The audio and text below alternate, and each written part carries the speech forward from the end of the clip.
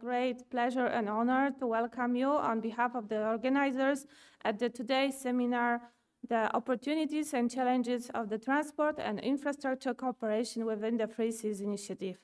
This is the third seminar on this format that we are organizing, our embassy together with the Ministry of Foreign Affairs of Lithuania, and we are very happy that you honored us with your presence today.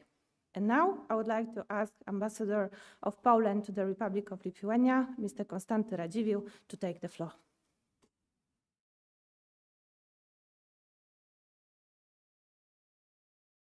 So it looks that we are starting with the summit, Ambassador. Excellencies, dear guests, it is my real pleasure and honor to welcome you at the third Spring Political and Business Three Seas Initiative seminar organized by the Embassy of Poland in Vilnius in collaboration with the Ministry of Foreign Affairs of Lithuania. 3 years ago, in April 2022, when we organized our seminar for the first time, the democratic world was entering into the new era caused by the Russian brutal aggression on Ukraine and its disastrous consequences. The invasion of February 24th, 2022, naturally has also affected the Three Seas Initiative region in many ways. There is no doubt that the role of the Central Eastern Europe on the global scene has increased irreversibly, also from the economic point of view. In this context, it has at least three strategic consequences for us and our economies. First, the opinion formulated by leaders in Warsaw and other regional capitals, like Vilnius obviously, resonates stronger among the world's public opinion and political leaders, what has also an impact on the perception of the economy of the region as a whole. Second, the economy of the region, one the most industrialized in the world and an engine of EU economic growth, proved resilient. It remained a safe place for foreign investment and, in the same time, a hub for Ukraine's support and reconstruction. Just to mention that Poland has recently been called by Bloomberg a key connector benefiting from the reshuffling of supply chains in response to US-China tensions. And third, Poland and the region have become a military hub for supporting Ukraine and ensuring the military mobility of the allied forces in the region, which has also an explicit economic dimension. Excellencies, dear guests, in this context, it is crucial to stress the role of our year-long determination to develop critical energy, transport, and digital infrastructure along the north-south axis. Just to mention the Baltic Pipe and the LNG terminals in Świnoujście and Klaipėda, supplemented with Gypl connection enabling pumping gas between Poland, Lithuania, Latvia, and Estonia that allow to import non-Russian gas to the region. Let me use this opportunity to thank once again the Lithuanian partners for their solidarity in operating activities of the LNG terminal in Klaipėda, which carries a very significant name, independence. Speaking of partnerships, I also have to mention Poland's commitment to pursuing cooperation with our Three Seas Initiative associated participating states and EU candidates, Moldova and Ukraine. Here, we welcome the initiative of Lithuania to include possible Moldovan and Ukrainian projects on the list of 3Cs initiative priority projects. These cross-border projects, often financed from EU funds, will help to upgrade and integrate their infrastructure networks with those of the region and the EU, and thus facilitate the accession process. Let me indicate a few examples of the projects implemented thanks to the EU and national funds in the region. A good illustration of what we can achieve when we act jointly is the Via Carpathia route linking Thessaloniki in Greece and Klaipėda in Lithuania. It was included in the Trans-European Transport Network, TENT, in no other way than by our joint efforts, to which 3Cs initiative provided a platform. Another such example could become the Via and Rail Baltica linking Poland, Lithuania, Latvia and Estonia. I think that we all in this room share a common interest in making those projects happen possibly soon. Ladies and gentlemen, as an ambassador of Poland to Lithuania, I am especially delighted that this year the 9th 3Cs Initiative Forum will take place in Vilnius. Looking back at an excellent management of the NATO summit, which Lithuania hosted last year, I'm convinced that also the upcoming 3Cs Initiative Vilnius Summit, as well as accompanying 3Cs Initiative Business Forum, will substantially contribute to the tangible effects. Therefore, as a kind of warm-up before the actual summit, we decided to invite you today to the seminar dedicated to the infrastructural and transport cooperation within the 3Cs Initiative region. However, before I will ask our panelists to challenge the quite provocative panel entitled "My Way or a Highway? Can infrastructure deficiencies on the 3Cs Initiative region be a driving factor for creating modern connections tailored for the 21st century?" I would like to thank all our distinguished panelists, both from the politics and business, for joining us today to share their unique and valuable insights. I would also like to express my special gratitude for Ambassador Gediminas Varvuolis, who from the very beginning is the co-host of our 3Cs Initiative events and the good spirit of regional connectivity. Thank you very much. Last but not least, as we have already entered the Holy Week, I would like to use this opportunity to wish you all a blessed and joyful Easter. Thank you for your attention.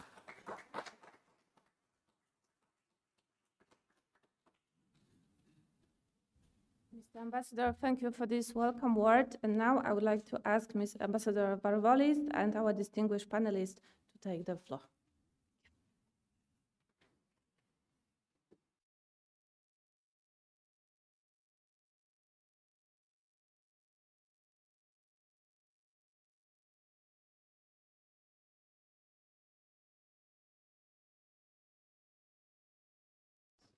Yeah, maybe that's...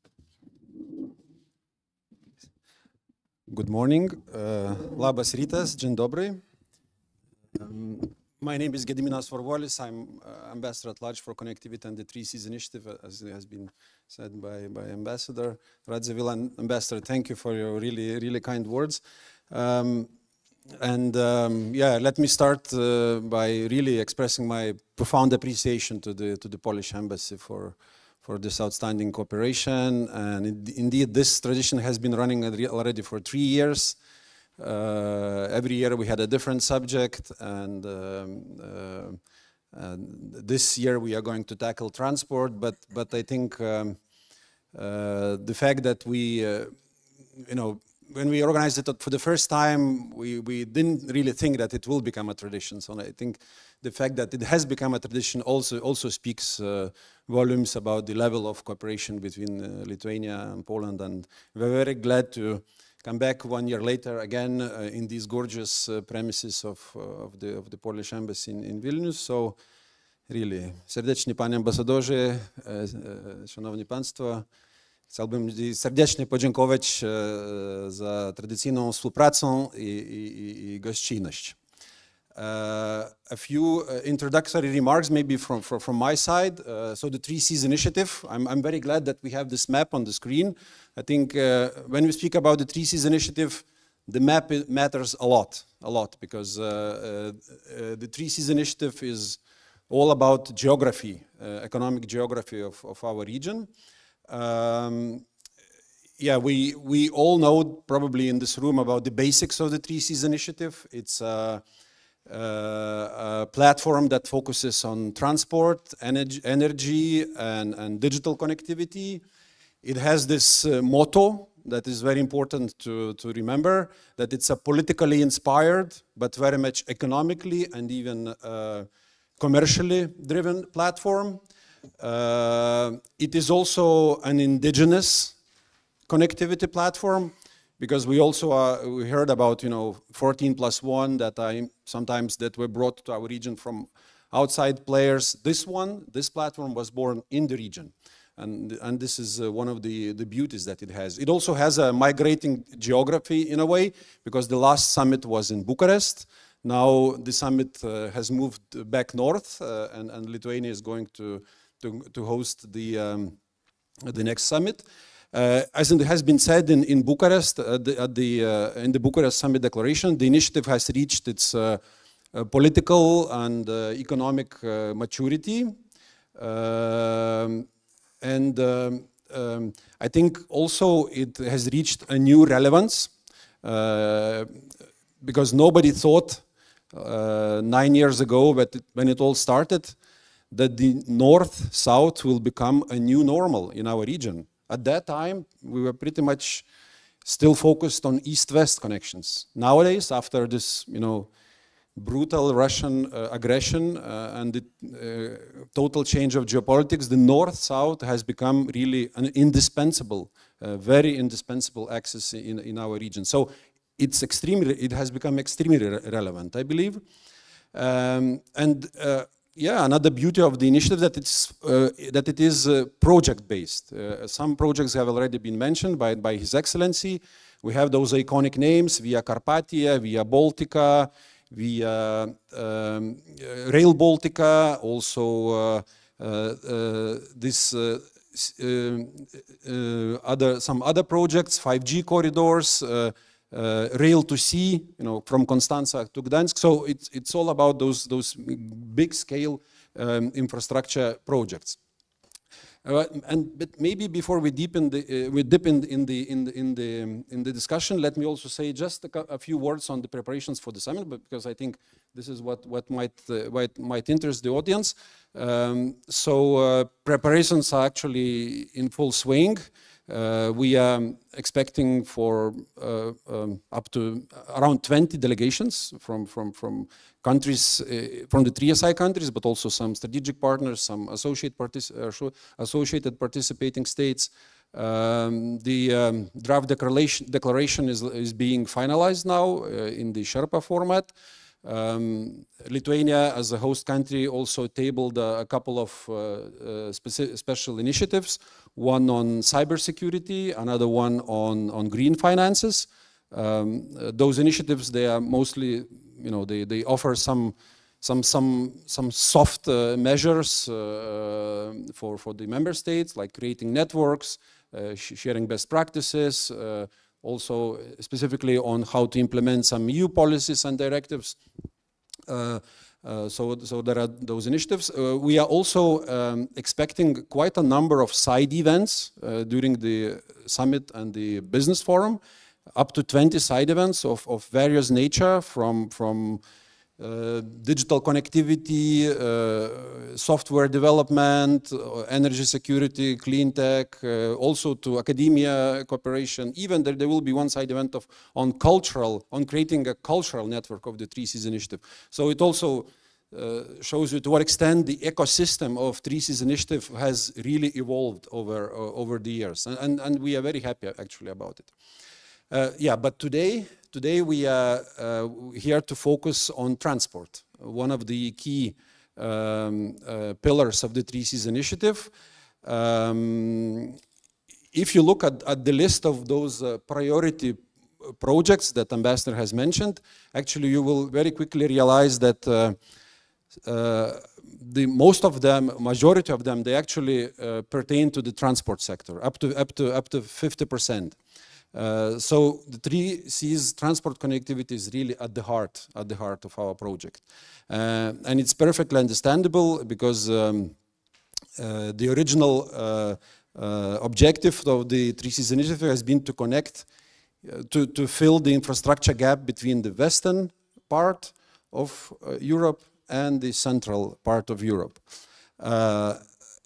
However, as it has been mentioned, in the last couple of years, the north-south has become really the new normal in the region. So my first general question to whoever wants to jump in first, what is more challenging in your opinion? And do you see any contradiction between developing the infrastructure along the north-south axis and fostering connections between the original objective between the western part and the central eastern part of Europe? So a very general question for whoever would like to. So east-west versus north-south. Minister. Yes, thank you, Gediminas.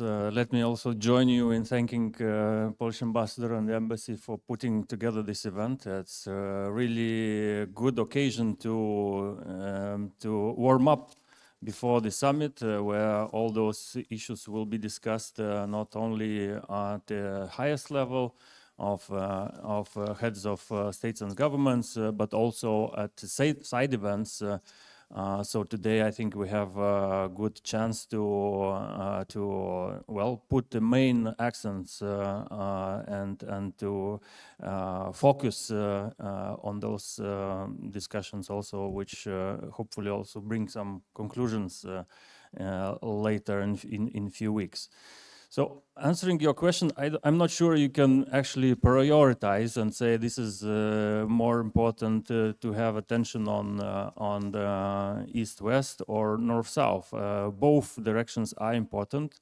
Diversification is key. The problem is that before the 3Cs initiative, we didn't have enough balance. So thanks, I think, also to this initiative, to the political efforts, to concentration of joint actions, we now have more balance. And thankfully, now when we need this interconnectivity north-south, already have some results on the table. So some parts of infrastructure built physically, and after Russia invaded Ukraine, we obviously now see very clearly how important that initiatives were. So I think also Brussels sees that, and the institutional process is not so fast, and but I think it is appreciated more and more, and specific instruments are following and will follow, also with the funding, I believe. But as for 3Cs initiative, I think we should be speaking about also alternatives specifically for financing.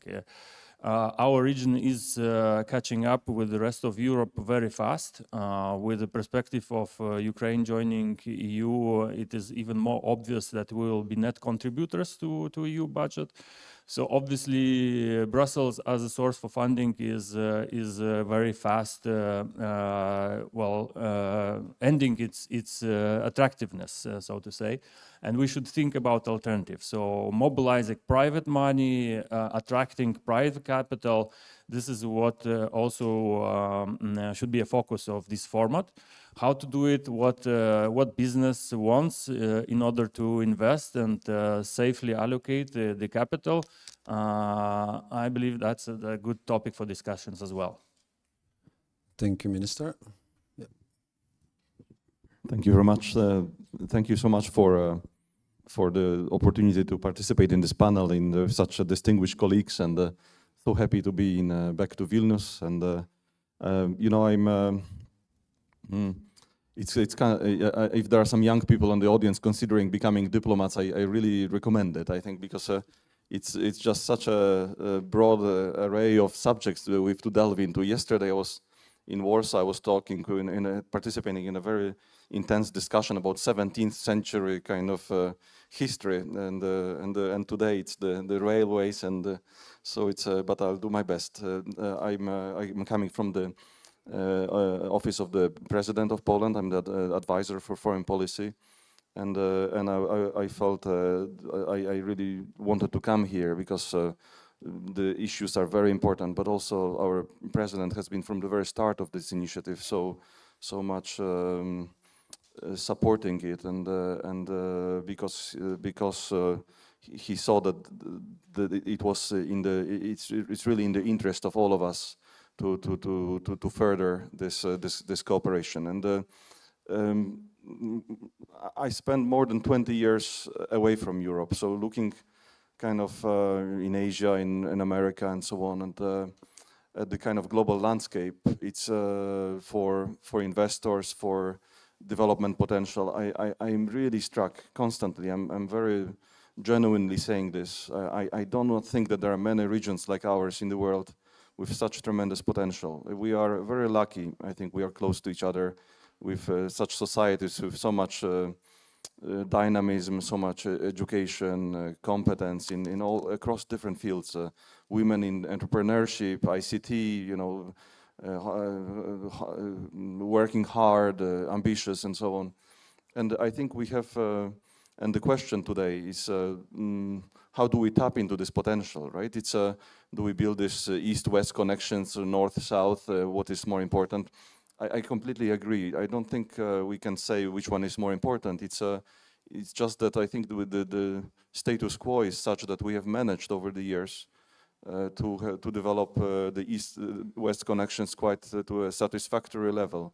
Of course, we have to continue developing it, but there are so many more challenges on the north-south axis, and if we do not build this, I think we will never tap into this potential. We really have a lot of business excited about cooperation. We know building value chains, finding suppliers, and so on. So if our companies are only going to be the suppliers to other entities in other parts of Europe, I mean, then maybe we shouldn't think in a comprehensive way. But if we want to grow and develop and really become an engine of growth and to raise to the level of our ambition and have our companies becoming globally most competitive, right? Then I think we have to look. We have to have a 360-degree angle and really develop all through. Minister Gerwel, thank you very much, and thank you for bringing in the global context, because I still want to stay on a general questions level for the time being, and expand my question, and also bringing the bigger picture of global supply chains, because of course we hear a lot about the new relevance also for other, again, global supply chains, such as Trans-Caspian route and the Middle Corridor, and now recently last fall the G7 launched this EMEC, India, Middle East, Europe transport, at least the idea of this new transport corridor. So maybe also someone could comment on whether these new corridors, in connection with the 3 Cs, can really offer a genuine alternative for the very traditional supply chains, the northern route, you know, through Russia. This was what really kept us connected to the Asian market. So can we together, you know, like Three Seas initiative and those initiatives coming from G7, from our neighbors around the Black Sea, can we create a solid alternative?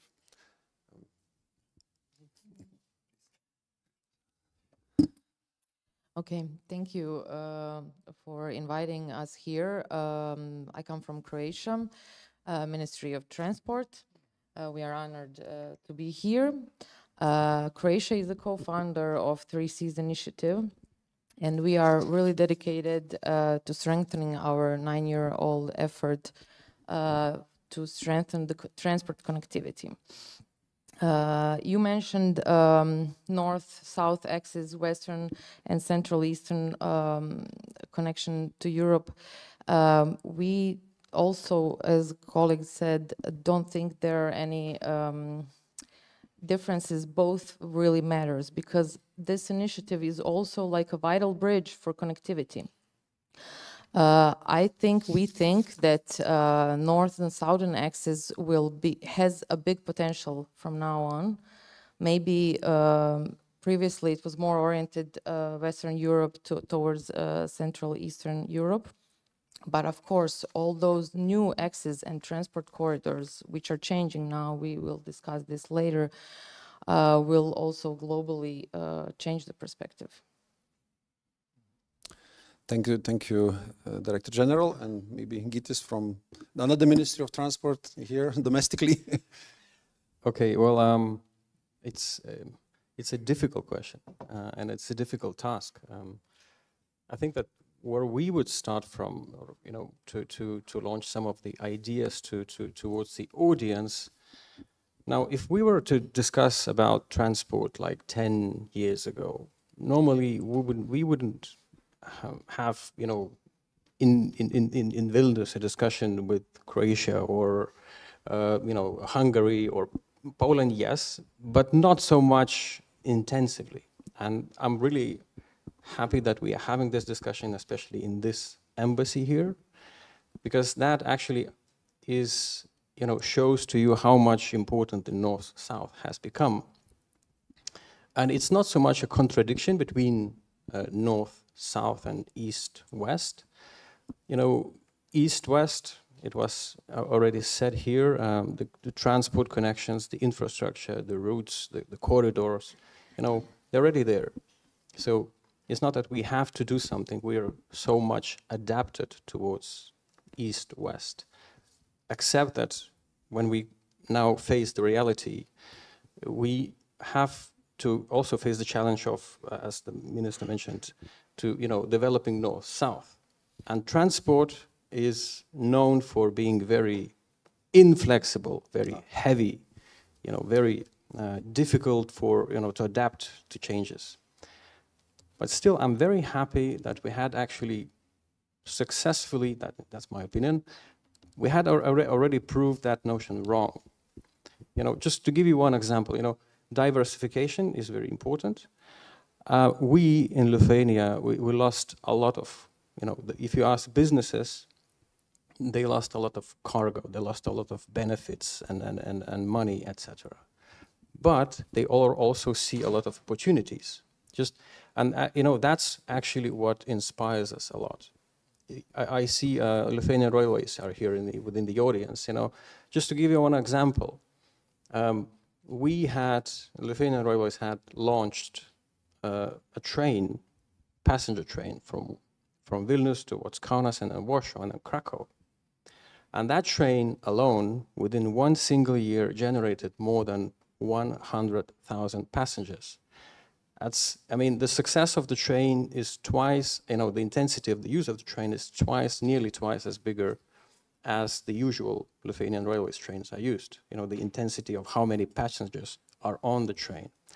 What I mean by this is how much the public is willing to have this north-south connection. It's not about business here. It's about, you know, the perception, how people are willing to, you know, get your neighbor, you know your neighbor better at south, and vice versa. This is actually what really inspires us a lot. Yes, it is challenging. I really understand. I concur with what Minister mentioned. we face a huge challenge of financing. And yes, we also are aware that, even the usual funds that we are using are not infinite. They also will face some shortcomings. But what we see already is that the private sector is ready to come. The private sector is very much interested. And I know that there is a lot of business to be made. That's why they are coming. So the 3 Cs is key and, in attracting the private sector. And here is the last point of your question, the east, west, and north, south. I think that if we discuss here in Lithuania and if we discuss that in Croatia, that might mean a bit different things. Mm-hmm. But when you go a bit global, it all becomes very clear. We had been some weeks ago in Japan with the 3 Cs initiative. And I was really very, very much surprised how many Japanese companies are willing to come, to invest, to do business here, using the 3 Cs initiative as a platform. They were very much interested in, knowing better what is Rail Baltica, what's Via Baltica, what's Via Carpathia, how are the transport networks outlined in this region. And this proves that, the 3 Cs is not only a regional format, it's not only a European, it's a global format that helps connecting the east-west on the global scale, but north-south at the regional scale. So connection to Baltic Sea seaports towards southern part of Europe to Croatia, Greece, and Turkey, and then connecting the Central Asia and European transport corridors is very important, and that's where we stand today. Thank you, Gytis, and also thank you for proving the theory of inflexibility of transport wrong. Transport infrastructure can also be flexible. Now, let me turn to our 2 guests coming from the southern part of the 3 Cs initiative and the kind of middle, sort of central part, Poland. So, your countries are the founding parents of the 3 Cs initiative. Poland and Croatia was very much behind this project.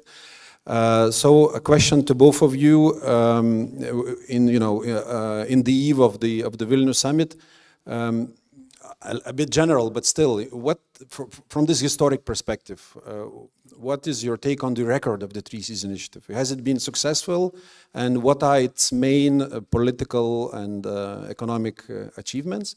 And maybe one specific sub-question to Minister Gerwel. So we heard this fresh news last year, which I think is public already, that Poland is going to undertake the organization of the, basically will take over the chairmanship of the 3 Cs initiative for the next year. So what is your initial thinking about your potential priorities for the next year for the 3 Cs initiative?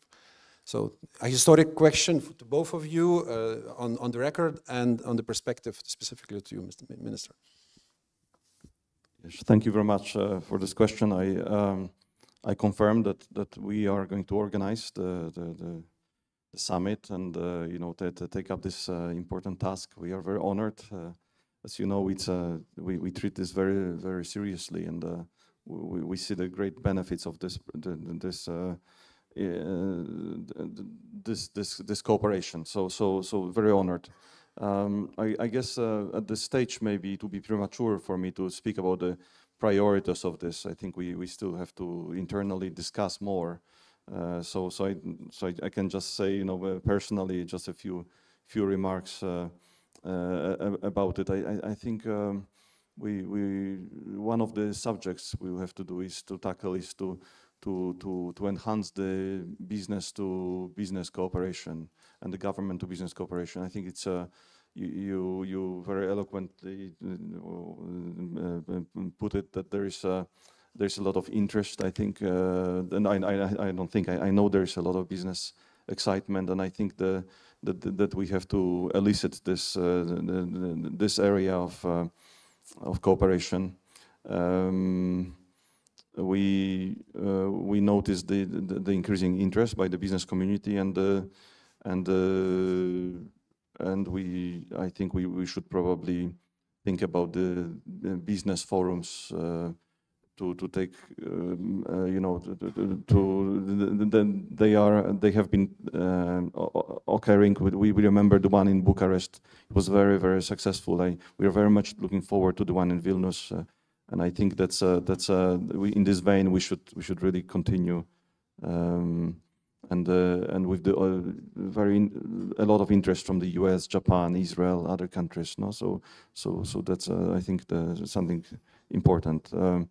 We have to elicit growth through strengthened connectivity, and probably we will have to also reassess a strategy to attract investments. No, a lot of diplomatic work is needed in this regard. We have to engage business, investment, and trade agencies to achieve these goals. Also, to try to engage new prospective partners. But so a lot to be. But okay, these are just my a few random thoughts. So maybe I'll go back to the first part of your question about the achievements. You know, that's I think the list is very long as I see it. But maybe just to point out maybe a few fundamental ones. I think the one is that we have really, despite the very difficult circumstances that we find ourselves with after the Russia's invasion on Ukraine, after COVID, we can see that the fundamental suppositions we had behind this project of the 3Cs initiatives were really correct and timely. At a certain point, we engaged in some academic debates in the past. You know, some people were a little bit more enthusiastic, others were more skeptical. But now, looking back from a hindsight, we can really see that we really hit the how do you call it, the hammer and the nail, right? It's our region has been developing despite the war dynamically. Investors have not been escaping. We have built above all resilience. Now during COVID, it turned out, you know, that supply chains were very important, and look at the energy sector. I will not enlist all the projects we have built, also that figured within the framework of the 3Cs initiative, because this has been mentioned already a number of times. But we did it in a really timely manner, right? If I'm not mistaken, I think the first supplies from Croatia to Slovakia, I mean, of the LNG, reached Slovakia like 2 weeks before the invasion. So it's really where would we have been without this kind of resilience and energy security? And another fundamental aspect, I think, is that we have managed to change the mindset of our elites, the mindset of a kind of a self-awareness of our region and the sense of agency. The fact that we can now, with so much talk about, and we put so much effort into the north-south axis for transportation and other infrastructure. I mean, that's I think speaks a lot about the kind of the where we are today and where we were there before. It's also a project that, you know, as we all remember, it has attracted a lot of attention and support from the United States in a bipartisan manner. Also, we don't know how the U.S. politics evolves. Of course, we will be happy with whatever decisions the U.S. electorate makes, but it is also a project that has a bipartisan support, and I think it's going to be very, very important. But it's not only the U.S. attention, right? It has been mentioned. Other countries, you know, Israel seeking closer cooperation, Japan. Then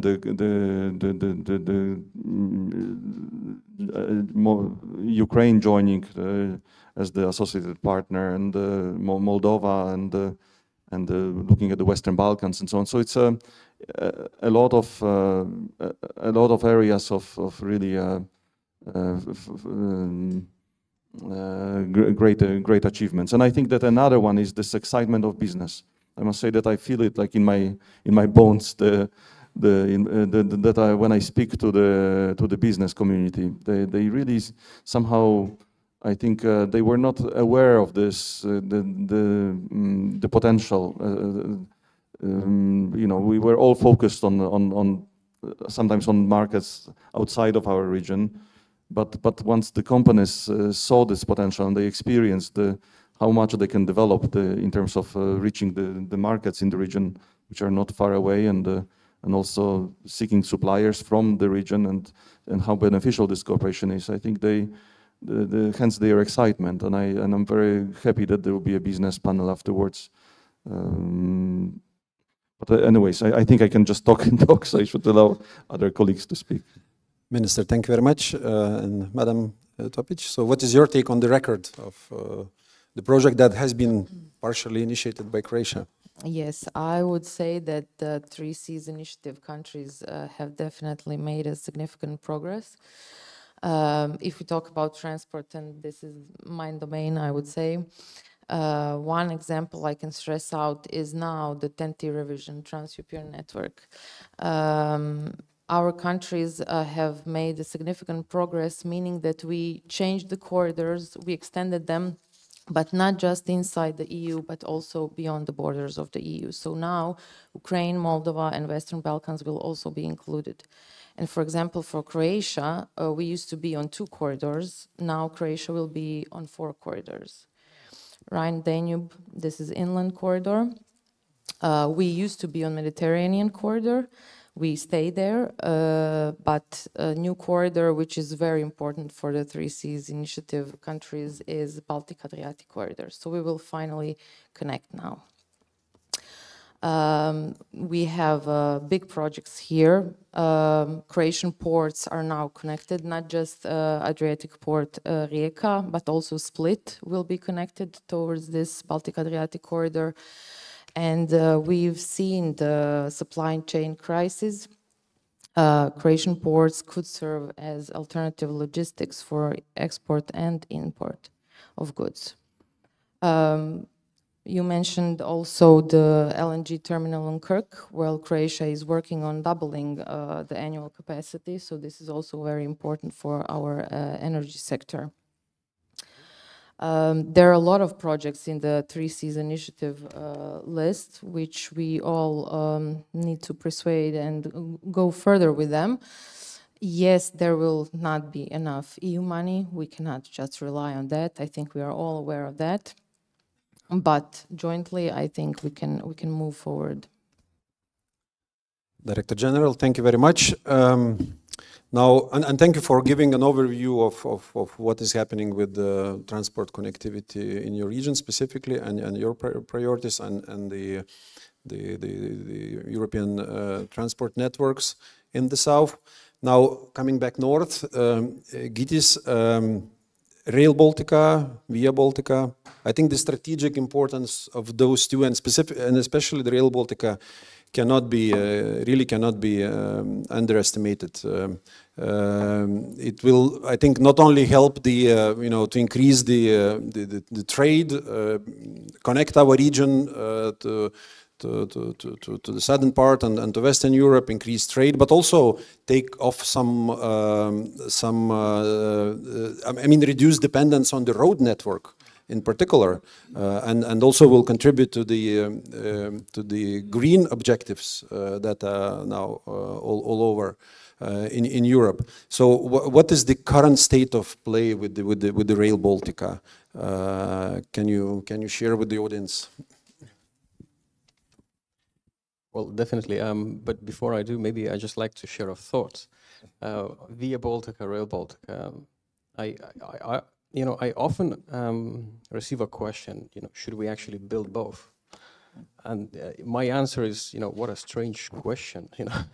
We should have built both like of them 10 years ago. And that's the biggest problem that we have today. So Via Baltica, Rail Baltica. Another side thought that I have is, I remember the ambassador mentioned Via Carpathia, and this is a very important initiative as well. But when you think about Via Carpathia links Klaipėda to the south, towards the southern parts of Europe. But I think the current status necessitates that we also have Rail Carpathia, not only Via Carpathia, because Via Carpathia is a road transport project. And what we have Rail Baltica, which is also very important. But Rail Baltica, you know, initially when we had started Rail Baltica together with the Polish colleagues and friends, it was basically this part of the North Sea Baltic transport corridor, which is basically going to Western Europe. And now we had already, together with the TEN-T revision, changed the perspective, and we made Poland and Warsaw in particular as the nexus, the node of all the corridors in the region. So basically, Rail Baltica is now connecting with other corridors in Warsaw, and then going south and towards Ukraine and towards Croatia. This is the key achievement that we had already achieved. On the works ongoing, we are very happy that we have coordinated with the Polish colleagues a lot, and we have, you know, a very clear timings and deadlines for both of us. So in terms of Via Baltica, we will have the highway established between Kaunas and Warsaw, you know, all the way by next year. So that's the achievement that's already, you know, basically we can conclude that we have it, but you know, it's you know, in terms of construction, it's a very short time period. So next year, Via Baltica will be completed, but you know, when I say completed, it's not really completed because it's Kaunas, Warsaw. What we intend to do, we intend to continue north from Kaunas towards Latvia and Estonia, and that's probably also one of the issues that you had asked the panelists here. You know, so what's the future for three Seas initiative? What can we do to in the longer term? And we have a lot of projects that will contribute to the Three Seas in the future, because continuing with Via Baltica from Kaunas towards Tallinn as a highway according to the TEN-T parameters will be very, very costly, but it's also very, very much necessary. On Rail Baltica, well, although we have the TEN-T regulation that basically says, well, that's a requirement, we have to complete it by 2030, which we will do, we also had a higher ambition together with the Polish colleagues to have the first international link between Lithuania and Poland already in operation by 2028. So in order to achieve that, we are already constructing the main line of Rail Baltica, and we intend, if we will have enough money available, to complete it, to continue the construction. Our priority, as we are now planning the Rail Baltica, is that we will start prioritizing construction between Kaunas and Polish border. That section is the key priority for us, and you know, in order to complete and basically launch the operations by 2028. So that's the status, and we are very happy that we have strong cooperation with Poland on that. Thank you, Gytis. And this connects me to my next question to Minister Niewierowicz. Lithuania hosted the NATO summit, as it has been said by the ambassador. Now we're hosting the 3SI summit, two different worlds, but there are some elements that you will find in both of these. The military mobility. Rail Baltica military mobility also very much connected. So, Minister, do you think that we have prioritized the military mobility enough within the 3SI specifically? And what can be done really to put this on a slightly higher level and on a higher gear within the 3 Seas initiative? Thank you, Gediminas, for this question. Before I comment on military mobility, let me just address Gytis, condition. He mentioned that if we have the financing. So just a few weeks ago, President of Lithuania had a meeting with representatives of the Ministry of Transportation, Railways, businesses, and a newly created so-called National Investment Fund, you could call it, in Vega. So something which resembles Polish Bank Gospodarstwa Krajowego, so the national development institution. This is the direction the president was advocating since the beginning of his term, and finally now this institution is created. So the result of this discussion was that there is no clause if anymore. Invega has obliged itself to align all the formal documents which might not allow them for this to do right now, but they oblige that they will work on amending the documents and helping railways to do project finance for Rail Baltica. So not only Kaunas border of Poland, but Vilnius-Kaunas border of Poland as soon as possible. Actually, the statistics which you mentioned, 100,000 people going, it's the best example of how demand is there. You just need to build infrastructure. And it's obviously that it directly relates also to military mobility. They need to have the operational railway all the way. And our analysis shows that the social economic benefit is huge for this project, and we should not be waiting for European financing. Rail Baltica is the only one project mentioned directly in multi-annual financial framework decisions of 2020. So it's understandable that it's a priority project for European Union. The financing will come. So we should not wait for this financing. We should find the ways to organize bridge financing with all the development institutions, being Lithuanian or BGK or whatever other financial institutions might be willing to help us to build up much earlier than otherwise would be possible with the European finances. So coming back to military mobility, I think there is not enough satisfaction in this topic in our region, to put it diplomatically. And why?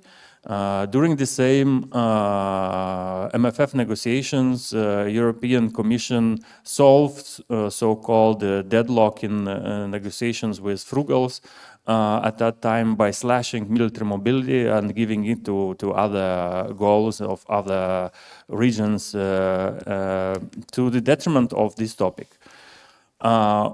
Of course, when the war has started, Lithuania formalized the proposal that during the midterm review of MFF, this topic should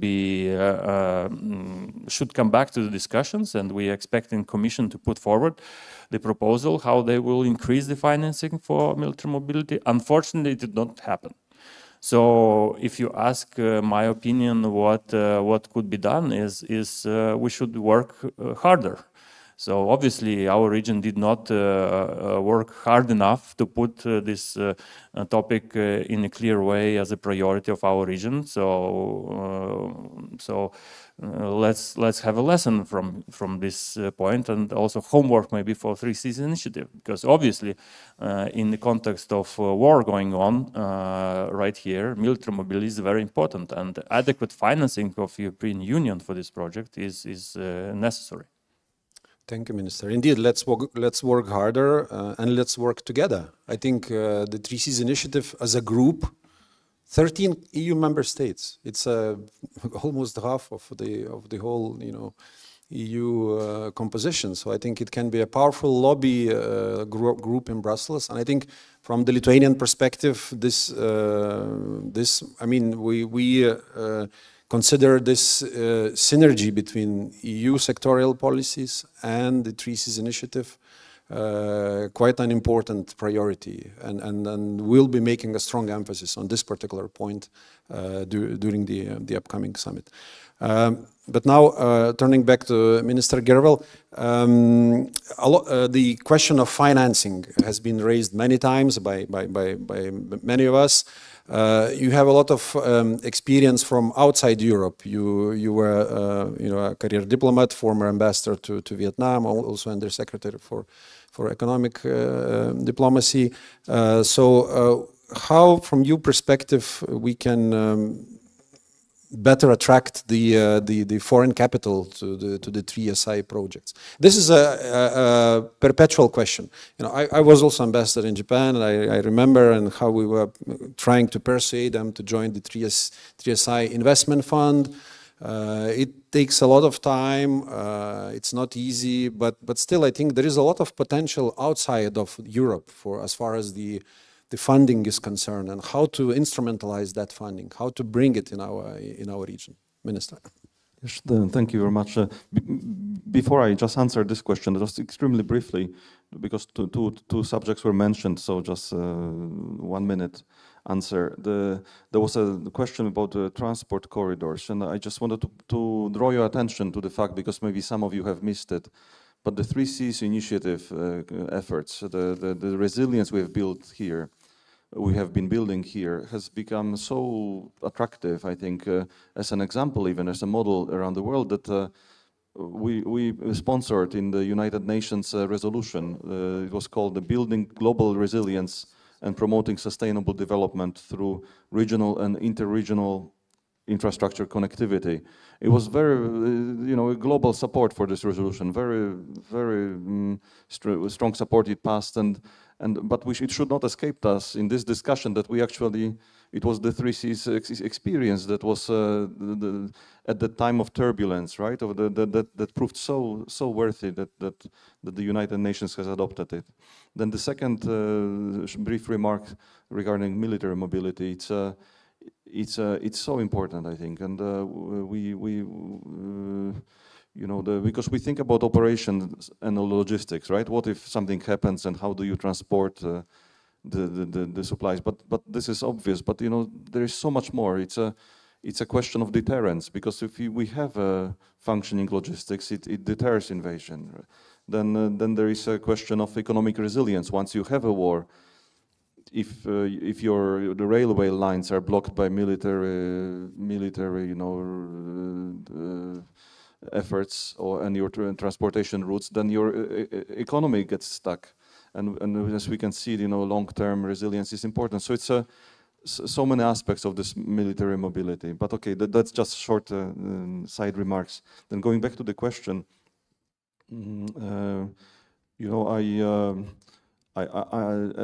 as we all know, there's no shortage of capital around the world. No, the large-scale investors are really looking for where to anchor their money and have a good earning. And in this sense, I think it's a kind of we have not been sufficiently successful yet, but I think we are in the process of building those infrastructure connections, and those 3Cs priority projects are not bankable. They are not commercial projects. Even though there is so much success of this connection to all the way to Krakow, as you say, and glad to hear about it. And I think that there are definitely there's so much benefit to the society, to the economy overall. But sometimes those whole projects, they require financing from the national budgets, from some leveraging the EU funds, then also the loans of the international financial institutions like EBRD, EBI, and so on. And but we perhaps one of the ways we could think about it is also to not only to have a list of 3Cs priority projects, but maybe some kind of sub-list of priority projects. Those elements that are bankable, that can be treated in a commercial way. And for instance, in the digital field, for instance, that's probably easier. But I already mentioned the business excitement, and I think that oftentimes it's the lack of really the lack of information and knowing each other that is a major obstacle in eliciting growth here in East Central Europe. And in this sense, I think that the trade fairs and where of the region where the companies can get to know each other as suppliers, as potential buyers, and so on, I think it's invaluable. We can already see that the experiences of here have been auspicious.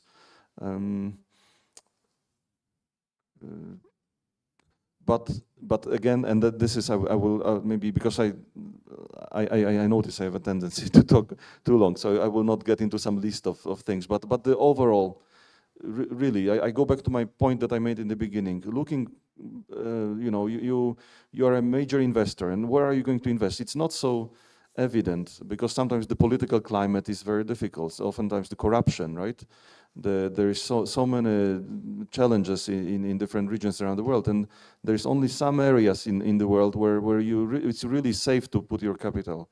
And here we do have a shortage of this infrastructural connections, and I think this is real. If we get rid of it with all the other regulatory aspects that we have very good overall, right, within the framework of the European Union, I think we are going to be the champion, and we continue to attract investors like we have attracted, for instance, the major Google center in Warsaw, or Intel is moving in, right? They wouldn't move in if this was not a safe, fascinating region, and as not a single country here is large enough. So altogether, we are large enough for these major investors as a region.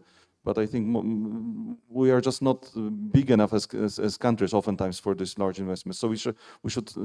I'm very glad that we have this self-awareness that we are strong as a region within the European Union. Thank you, Minister. Thank you also for your inspiration. I would also add that what we need for global investors is to offer them a vehicle. We need to create some vehicle, some instrument. We had a fund. Now we are talking about some successor instruments.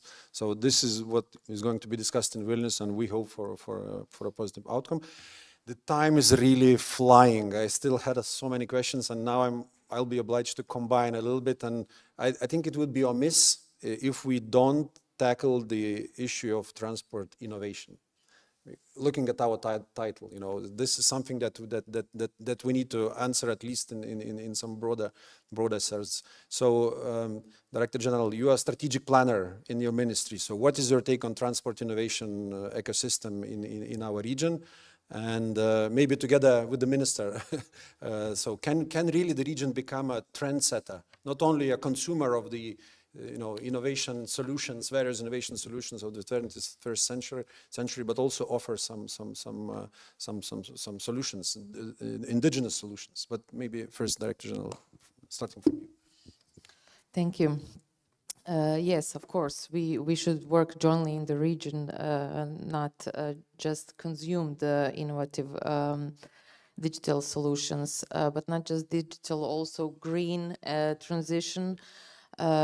Croatia is trying now, mostly through EU funds, but also private capital and private companies and R&D projects even, in transport, but in all modes of transport. So even in maritime transport, we need to change perspective. In railway transport, we need to change perspective because, for example, Croatian railways are not through the whole lines electrified. So we are now moving to electric trains or hydrogen. Public transport, of course, no more diesel. Inland transport also. So all modes of transport, we are trying to find innovative solutions. Also 5G corridors, we are preparing for that. We are preparing a tender for that through the railway corridor, but we will surely, I hope, soon get there. Thank you very much. Minister, what is your take on those issues? Yes, thank you. So innovations and research and development is a very expensive field. And obviously, looking at statistics, especially in Lithuania, we can say that it's a really dear state. And there's no much perspective to change that immediately. Probably there is some rational reasons for that, including the policies of the government, which maybe not enough emphasis on that and support to business needs in that area.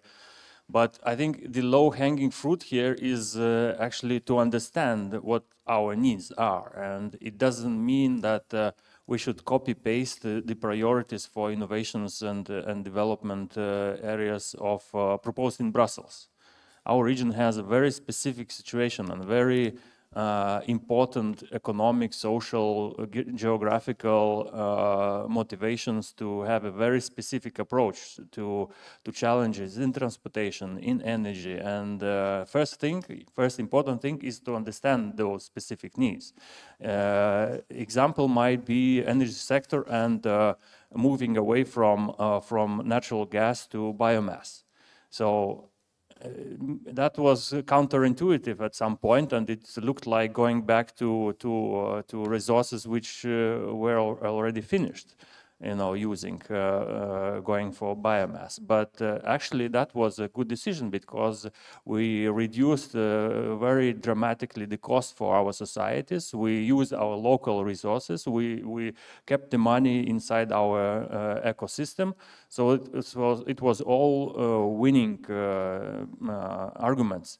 So the same for transportation, it's, for me, looks like we should not be trying to outcompete China in producing, electric cars and electric buses. But what we should do is try to tailor our demand and our policy towards, buying transportation for municipalities, decarbonizing the transport of what is available locally.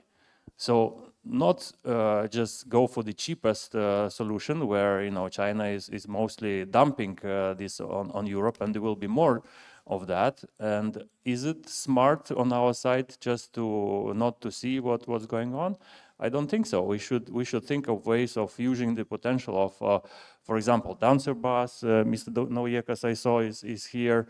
Altas, Elinta, just a few companies in Lithuania which are working in these directions, and they need assistance. Not even the obvious one, like compensation of some investment in R&D, but also structuring, for example, some kind of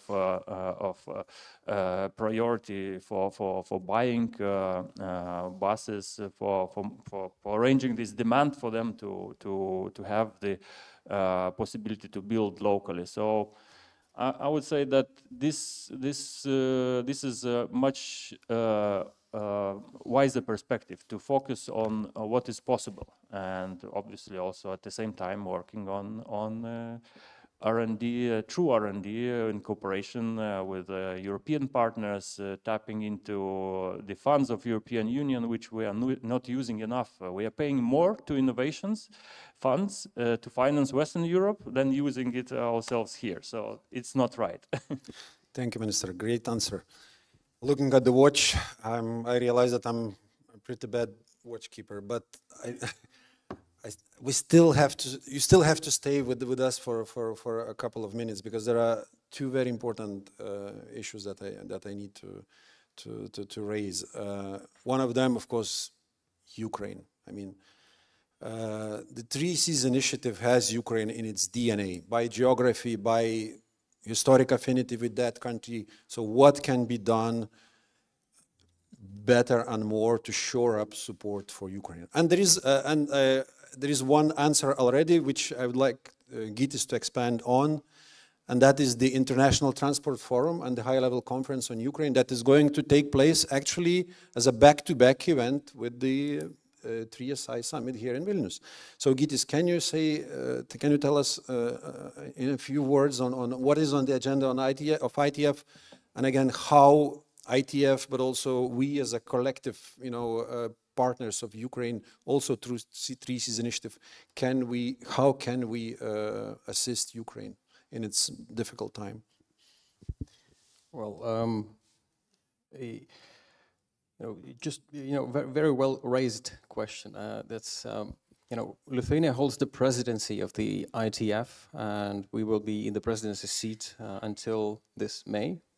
And I can already tell you that we are being praised among the ITF countries that we made a big steer and change as far as the Ukraine is concerned. So I just came back from a meeting last week in Paris, where the ITF headquarters are.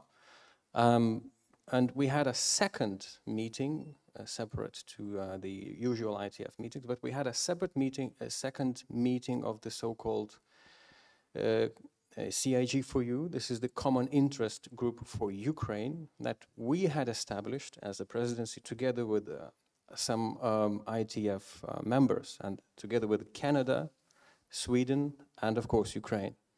So this group, the idea is to basically focus and coordinate all the support provided to Ukraine in terms of transport, modernization, reconstruction, and new corridor developments. Why am I mentioning this group? And there are several reasons for that. First of all, the ITF, through the CIG4U group, can provide global support.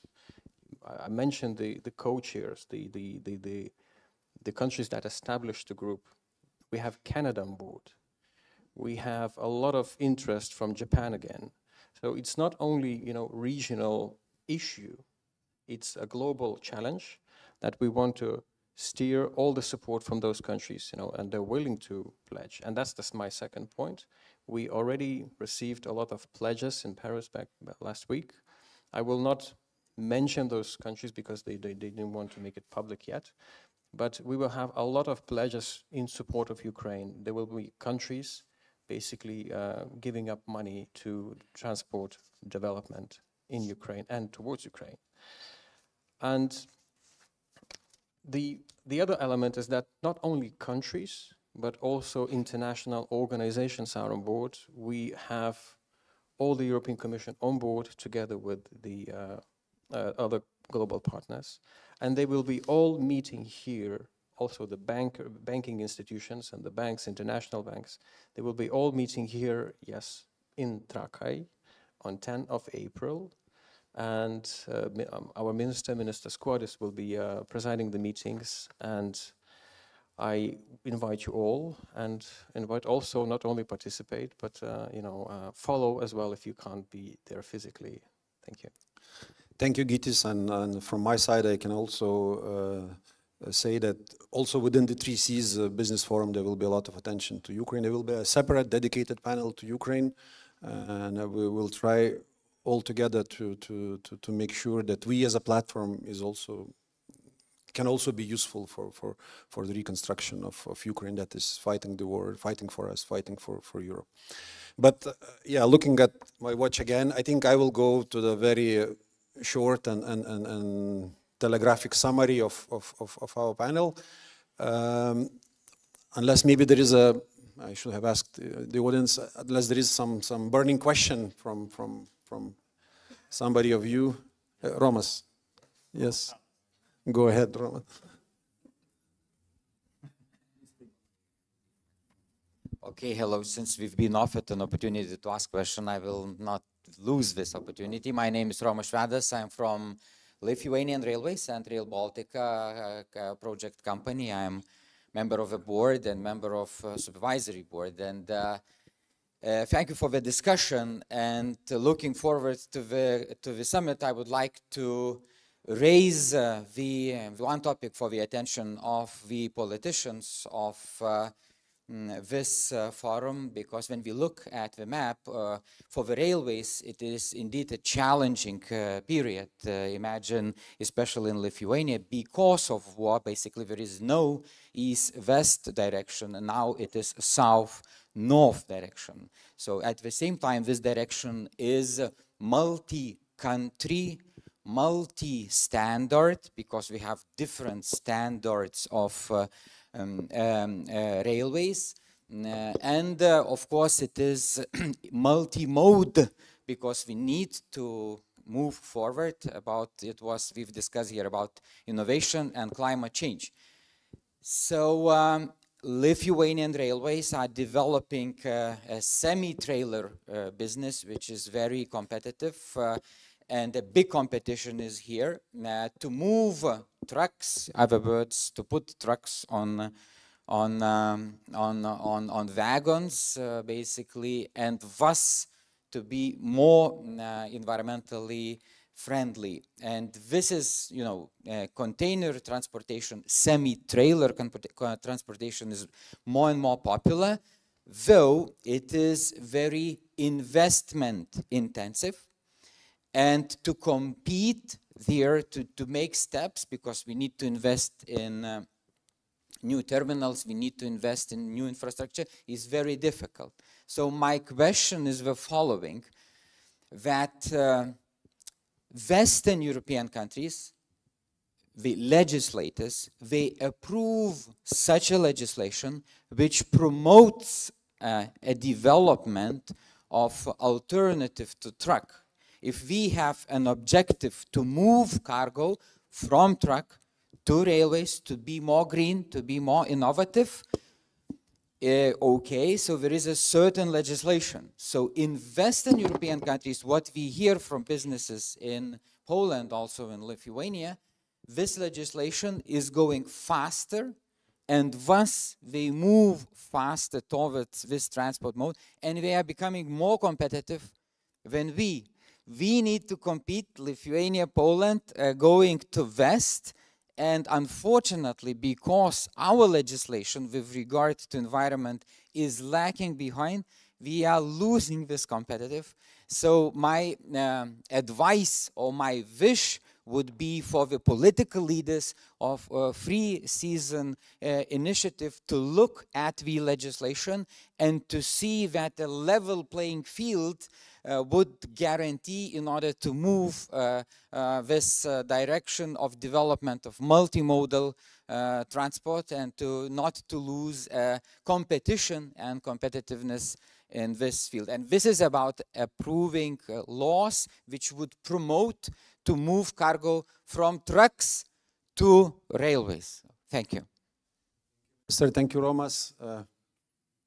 We take good note of your advice. Very competent advice, and I think it will be on the agenda for business summit, for business forum, and for business summit. Unless somebody wants to comment, I think again it also proves to what extent our national railway company is already very much into things, and also brings in this question, brings in the aspect of the 3 Cs initiative acting as a group, as a platform within the EU, on EU legislation as well.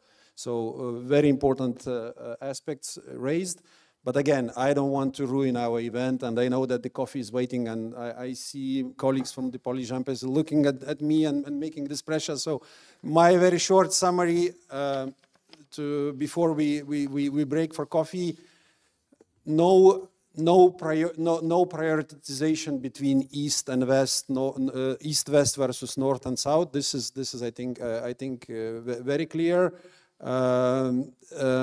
Transport as a inflexible sector is something that can be proven wrong if we have a common will. This geographic paradox that here in the region we are talking north-south, but actually in terms of global connections, we are very much still looking to east-west global connections. The importance of business, B2B and B2G also within the 3 Cs initiative, and importance of developing those instruments within the initiative. The TNT revision and inclusion of corridors across the board in the 3SI, both in the south. Our Croatian colleague mentioned all the developments there, but also here in the north. Military mobility. A crucial topic that needs to be developed. The innovation, lower hanging fruit, understanding the importance of this issue, and also emphasizing the local solutions that would be better tailored to to our connectivity here in the region. Those are only a few elements that I picked up. There are many. All of us were making notes, I hope, and from this discussion. I would like to thank all the panelists for this take on transport connectivity in the 3Cs region. We'll be continuing with our event and bringing in some more private experience also in the second panel, which that's why the question that has been raised, I think it will be also a good bridge to the second panel. So thank you once again. 6 minutes left for the for the coffee. I can hopefully we can go a little further. So once again, thank you very much, and see you after the coffee break back in the room.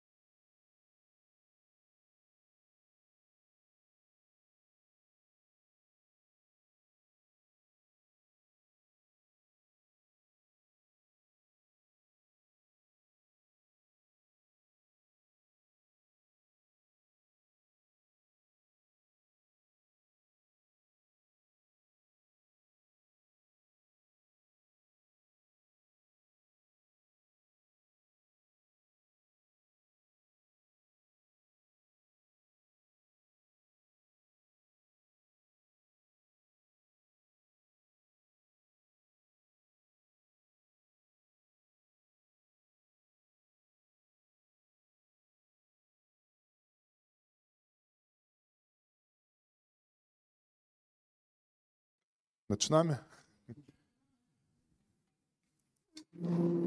So it is a big honor to be there, especially after first panel discussion. What is a perfect bridge was to our.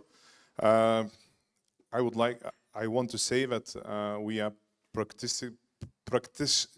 practicals who are doing this kind of business in our world.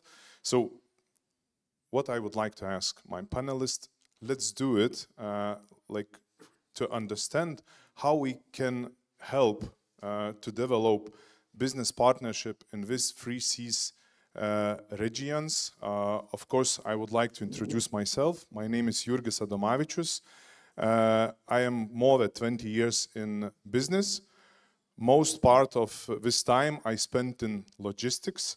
Last 3 years I am doing a lot with digitalization, with efficiency in logistics. So it will be a big pleasure to discuss more what we can do in developing our partnership between 3 Seas region countries and businesses in the same time.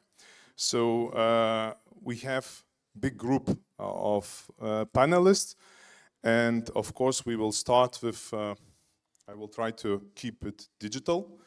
I will not print it out, but when I was preparing to this panel discussion, I visited your web pages and found out that LTG Infra is writing that the mission is to connect people and businesses to build better world. So I would like to start from LTG Infra, of course, with their opinion, how we can help to develop this better world in 3 Seas region, of course, for people, first of all, after that for businesses, and maybe for our companies too.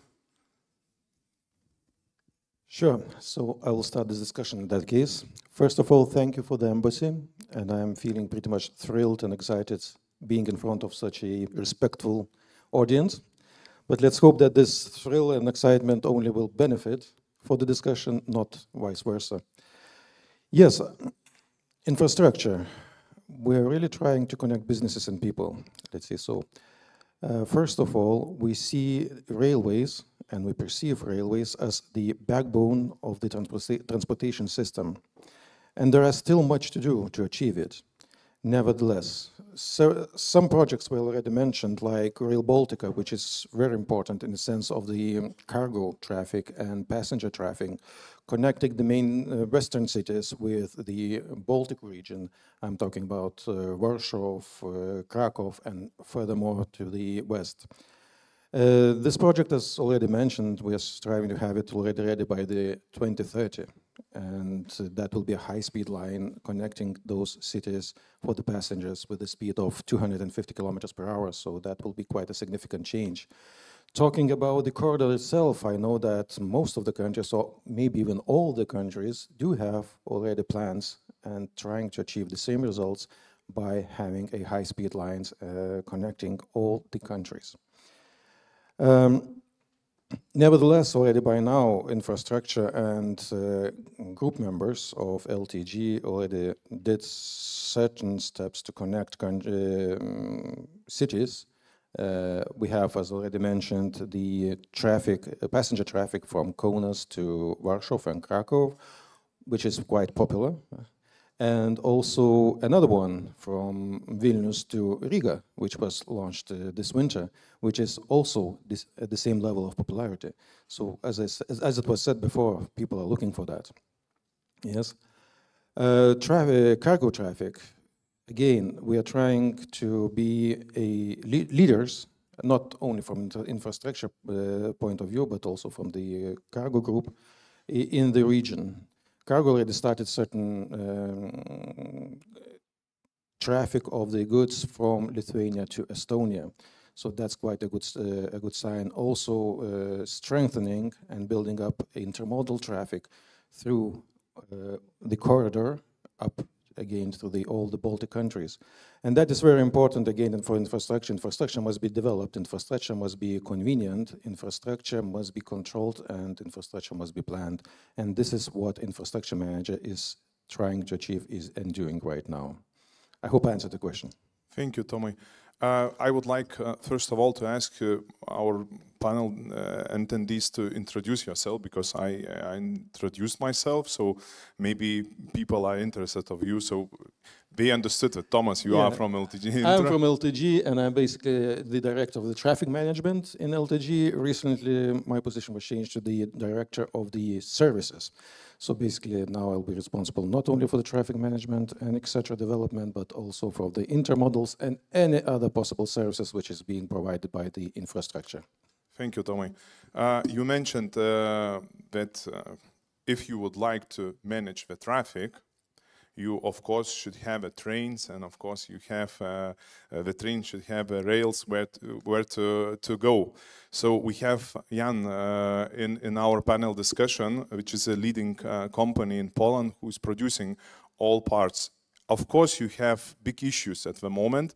I think all the railways have faced that. We used all east parts and of course trains. Panjan, tell us how you are cooperating now with our Free Seas countries, with rail infrastructures. Are you facing some issues with that, or they are happy that you are leading producer in these areas? Thank you very much once again for the invitation. My name is Jan Bończyk. I'm Sales Director of International Railways Market. Exactly, this is a very important region for us. Free Seas initiative we joined years ago because strategical point of view of Polish manufacturers to be in the neighbors countries.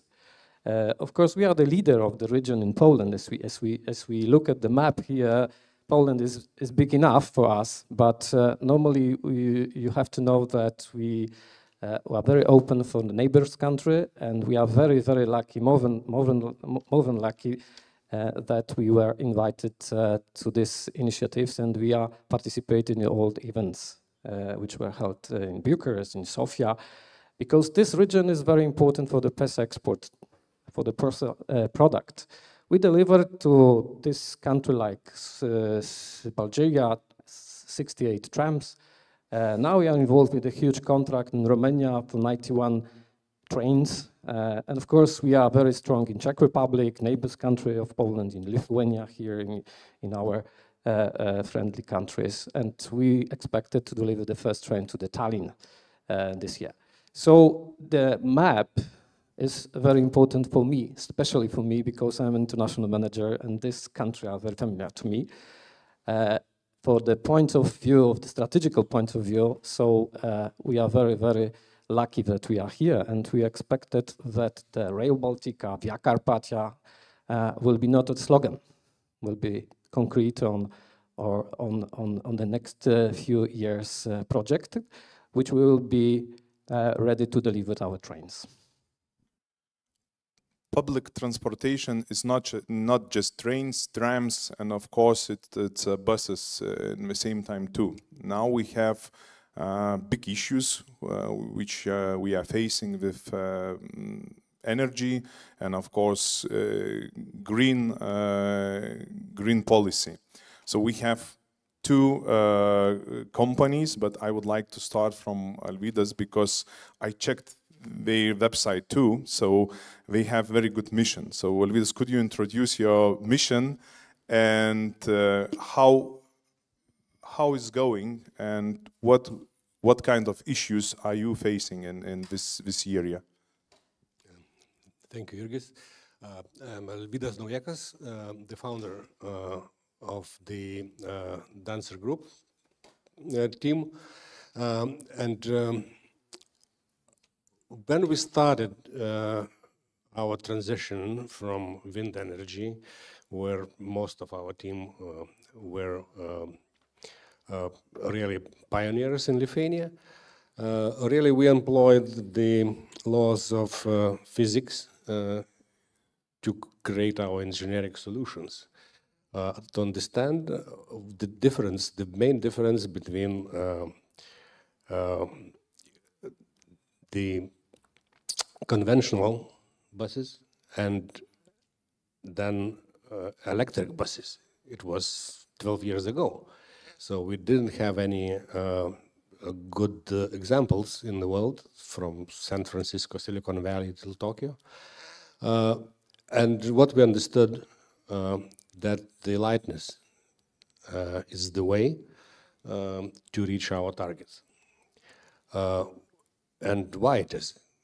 Because, you know, in thermodynamics, in physics, the law says that in combustion engines, the heat is waste. In electric engines and powertrains, we don't have this.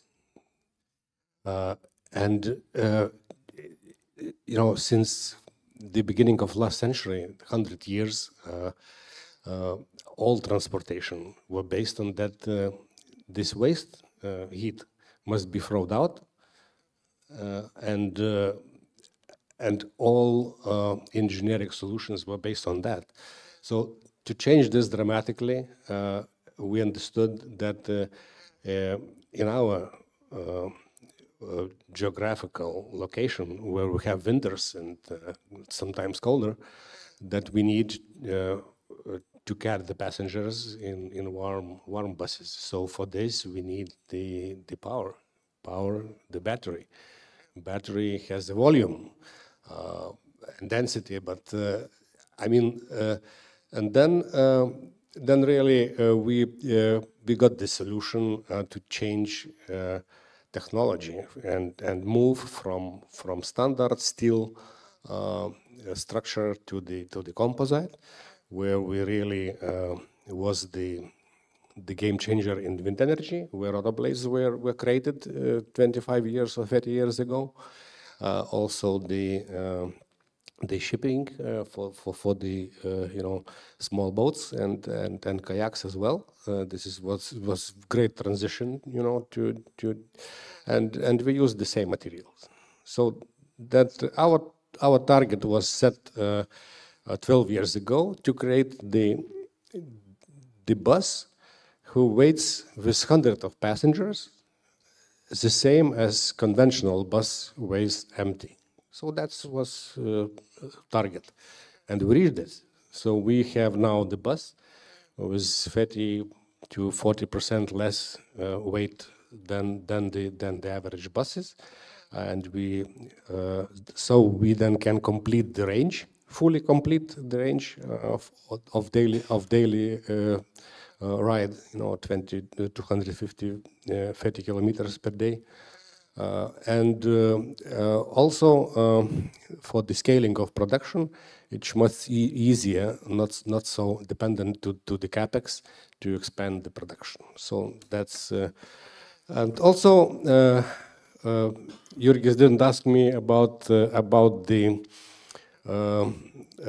dancer mobility system, which we invented actually, and we're still going and still producing buses for this for Klaipėda city, where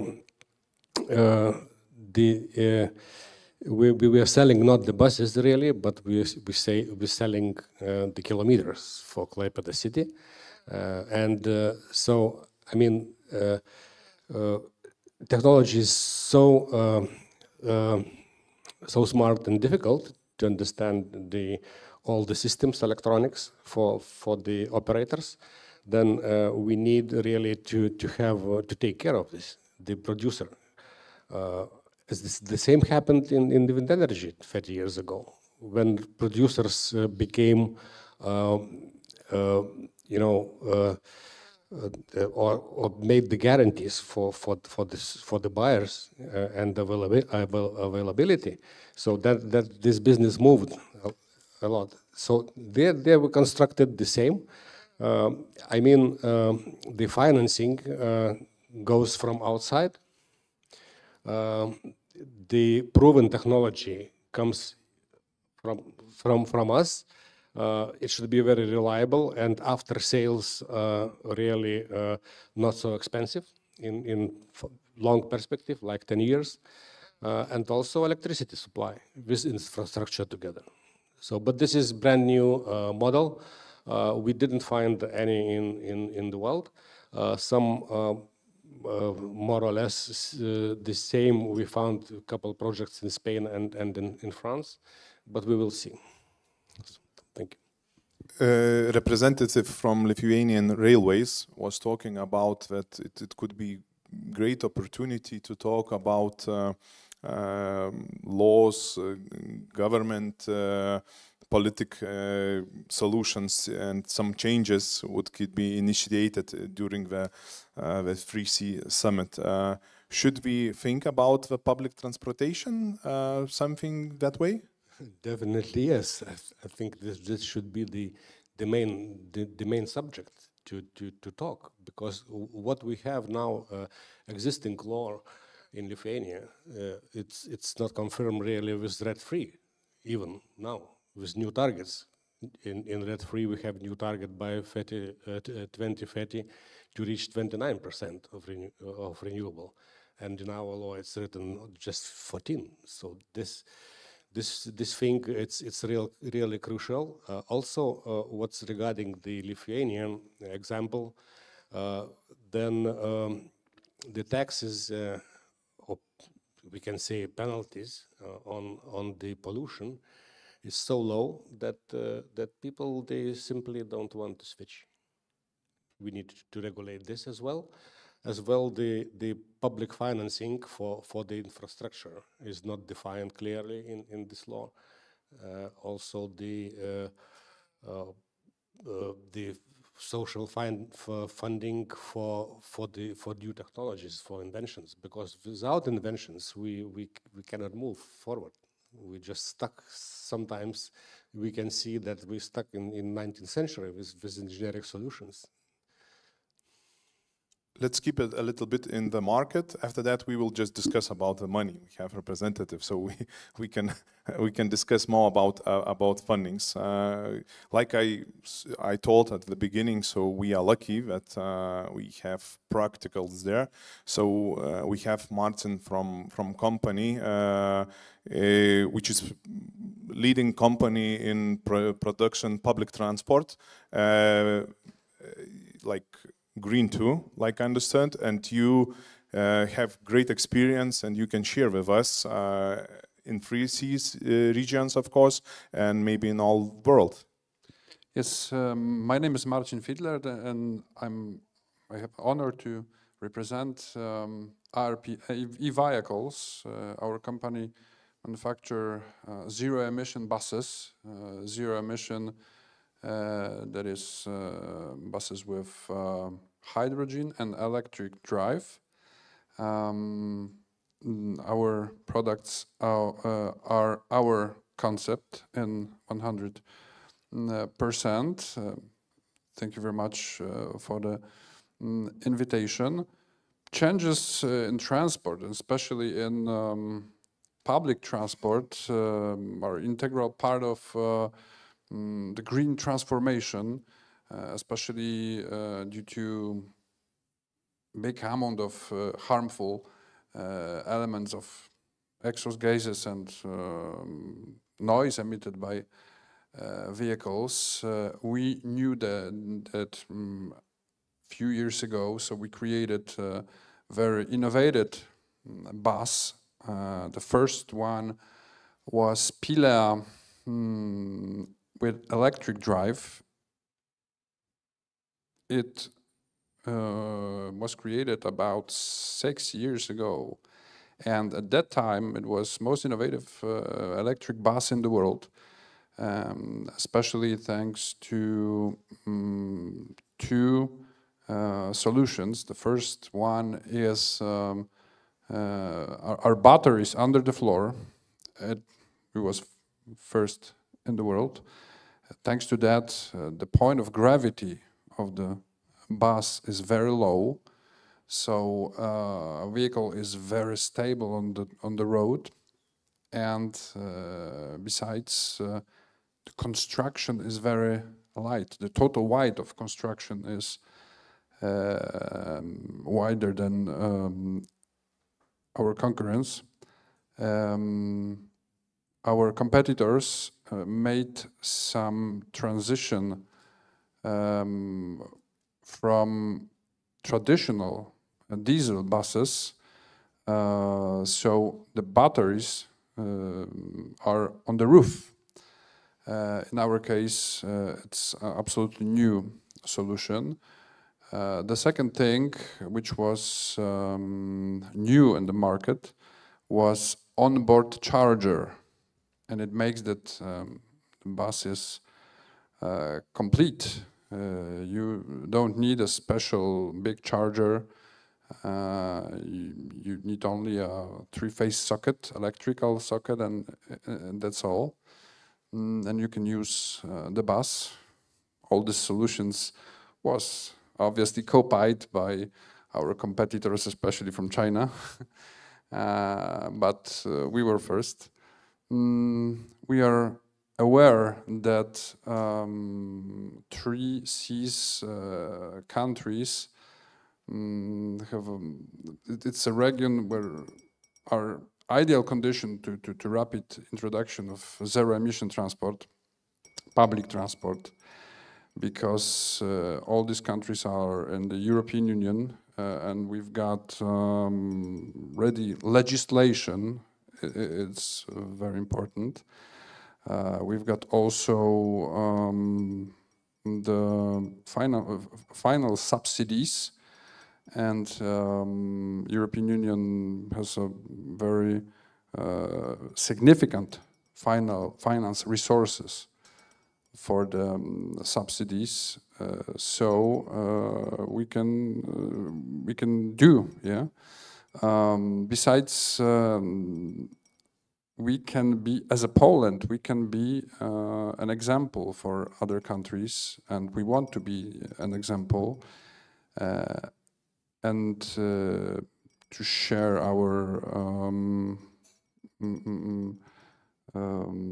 solutions. For example, city like Zielona Góra, it's about 150,000 people, citizens, has now an entire city fleet, entire bus fleet, electric. But it's special made on the border with Germany that Germans can see? Maybe it's maybe it's the reason, but they are very active in taking funds and subsidies. This is, yes, this is the secret. They have also very complex infrastructure for charging, a special supercharger for buses all over the city, the big photovoltaic farm to produce green electric current dedicated for buses. So we can share it, we can spread it around Europe, and we have also many zero-emission buses manufacturers in Poland. So we are very open for cooperation. We are very open to sell our products in the markets of 3 Seas region. How do you see, in first panel we heard about the dumping from Chinese manufacturers. How you are competing with them?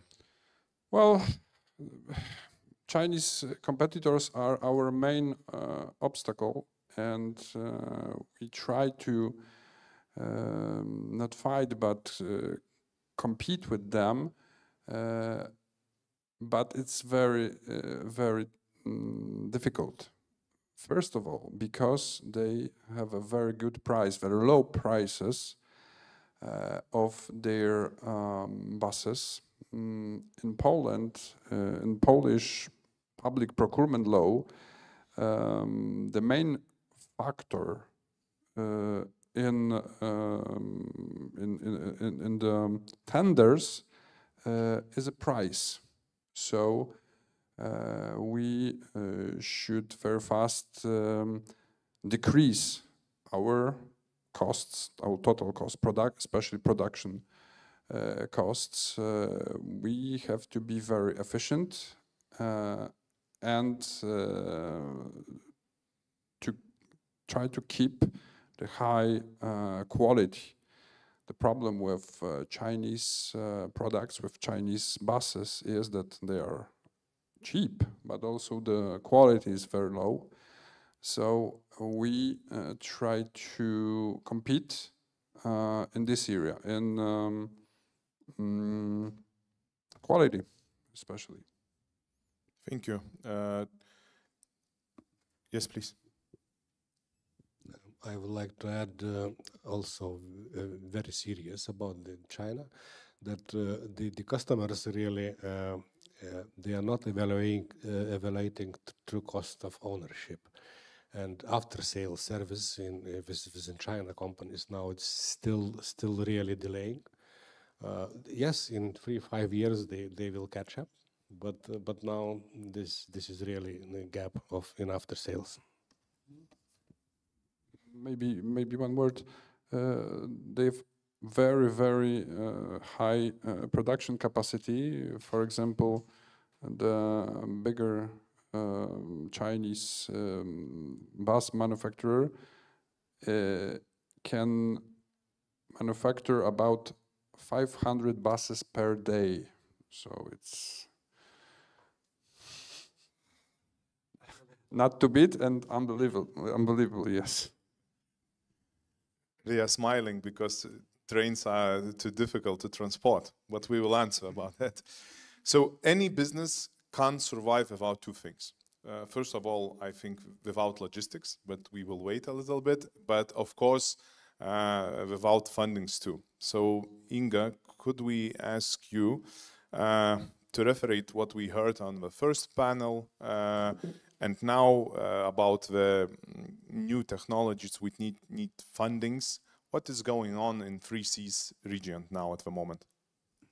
Oh, I cannot answer about the entire 3Cs region at the moment. Lithuania is a part of that. Yes, correct. So first of all, I would like to introduce myself. I am Inga Beilūnienė, Chief Business Development Officer and a member of the Executive Board at Invega.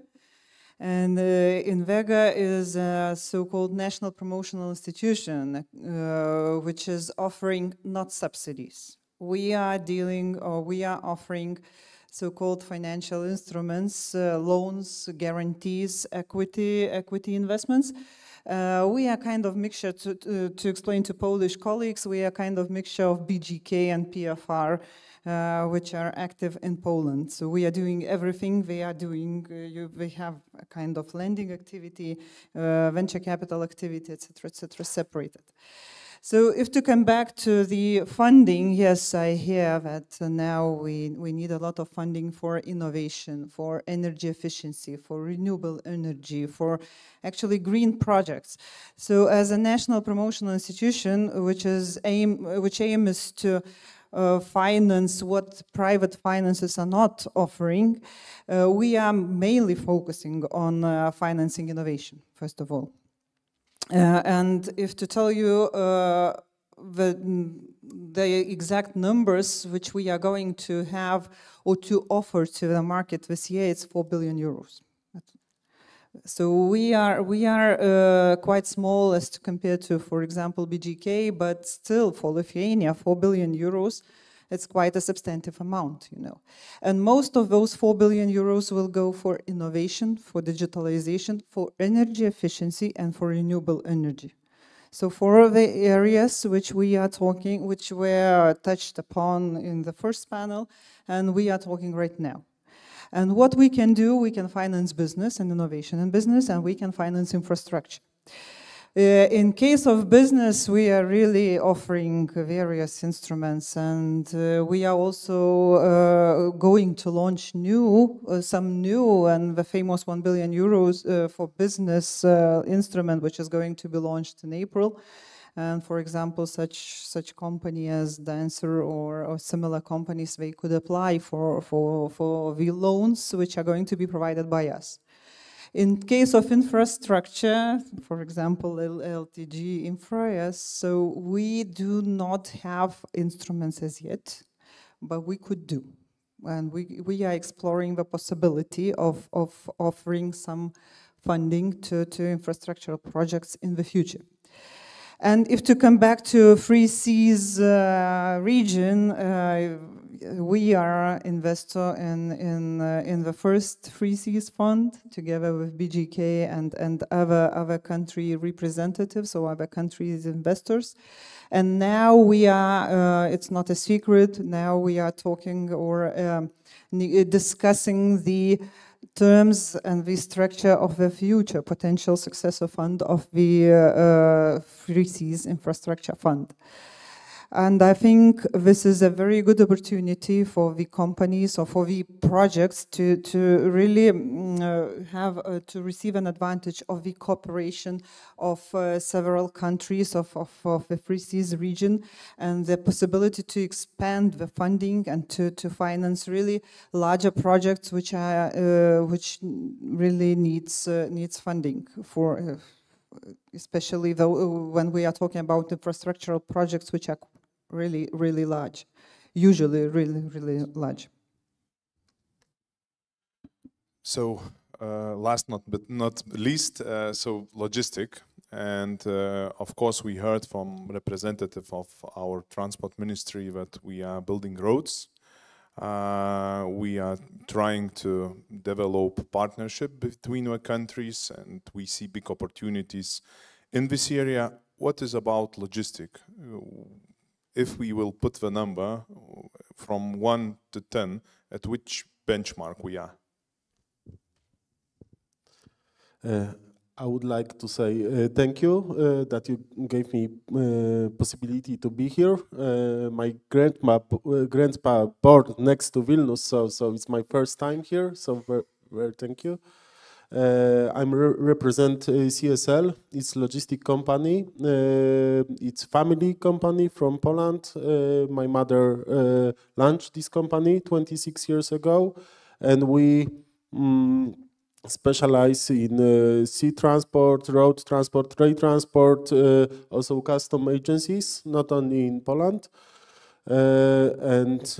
Regarding, maybe I will give some to you some example. We on our Scandinavian clients, which we cooperate since actually from starts, but I will tell maybe more about last 10 years. We were responsible for distribution in Poland in first few years. Then our clients asked us about distribution to some part of Germany, Czech, Slovakia. Last 3 years, they are really expanding Czech, Slovakia, Hungary, and actually to almost all countries on this map, except Greece and Estonia. And we notice that 3-4 years ago, the Czech volume was very small, like 5 trucks per month, for example. Right now, it's quite big volume. It's about, I don't know, 70,000 per year. So Lithuania right now it's like 5 trucks, maybe 10 per month. So yes, right now Lithuania, from my perspective, it's on the start of the way of trade, but with big perspective, because all these countries are developed very fast. The markets are not huge, but they develop very fast, and in next probably 5-10 years, initiative like 3Cs can open trade possibilities between our countries, creates more solutions. And for example, we promote Lithuania in last few months, and one of our regional producers, Grupa Azoty from Police, found a partner in Lithuania and asked us about rail transport. So we are in touch with LTG. So I estimate potential.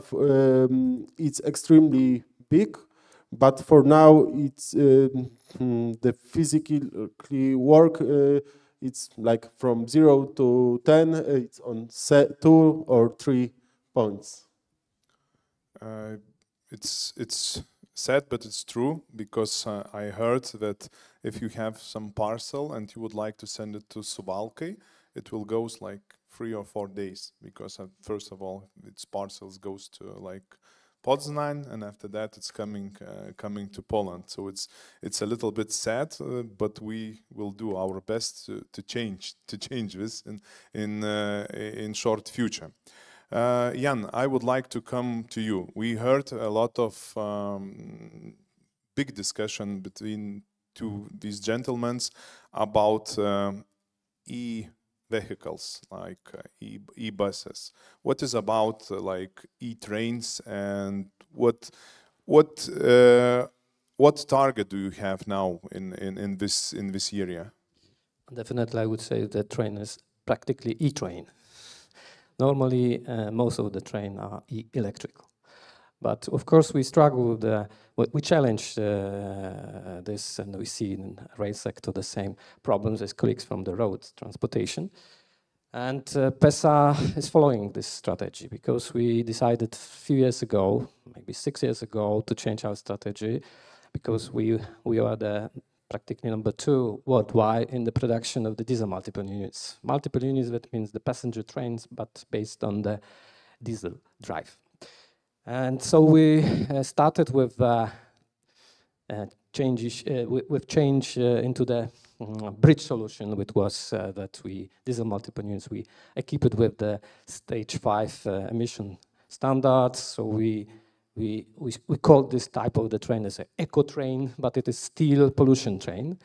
And we decided to go further. That means 5 years ago, we decided to launch the project for the first hydrogen locomotive, shunter locomotive, and we did it. We received last year. We received the homologation of this locomotive, and we now are ready to design and production hydrogen multiple units. That means the passenger train, which will be driven by batteries, including hydrogen drive. Hydrogen, it means electrical vehicles. Electrical vehicles. Only on the board we have the power. Power, which come from the zero-emission electrolyzer, zero-emission fuel cells. Yeah. So we are now ready, and we expected in the next few decades. We started for the years, of course. We will be ready in 2026 to deliver the first multiple units, hydrogen multiple units to Poland, and we expected that the same will be offered in the whole region, of course. We are not the first one. Yeah? In the multiple units, we should know that the Germans are ahead of us, French are ahead of us. We learn a lot, and we will be ready to deliver it in the better, I think, conditions, because we offer not only the trains which we based on drive like hydrogen or battery, but including the pantograph, so current collector. So the optimization of the route, optimization of the exploitation will be higher. This is the advantage we can deliver to the train. But in the point of the strategy, yes, we definitely are interested, and we are green-oriented company now. Tommy, just we made a bridge to you in logistic, in goods transportation. We had a lot of discussion between transport companies and clients. Are we ready to pay for e-delivery with electricity trucks? What is about in rails? Are passengers, because you are working in B2C, are ready to pay more to go green? That's quite a tricky question. Passenger perception, I think it's a number of researches done all over the world, and those researchers concluded in different answers. Of course, passengers are not ready to pay more. Never they are ready. But nevertheless, the understanding of sustainability and importance of the climate change control, it's coming more and more to the population. And it's not only a passenger decision to pay more or not to pay more, it's also a government decision or a political decision and politics, how these kind of directions are being supported. So basically, my answer would be passengers or private people are starting to understand that it might be more expensive, but nevertheless, they do require a quality, a speed, a comfortability. On the other hand, politicians and financiation bodies should support this initiative and provide certain compensation for this kind of increase.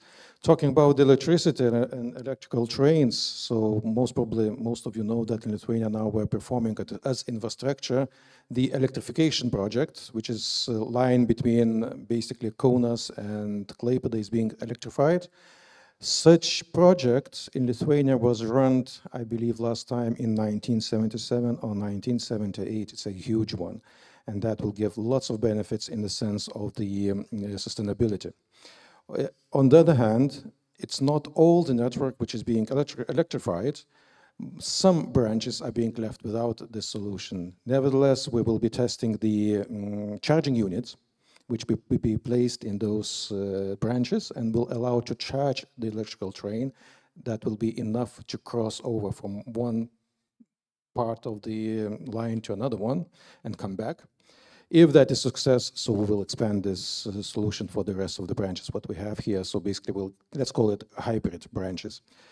So yes, in total, as a railways, we are going for electrification and sustainability.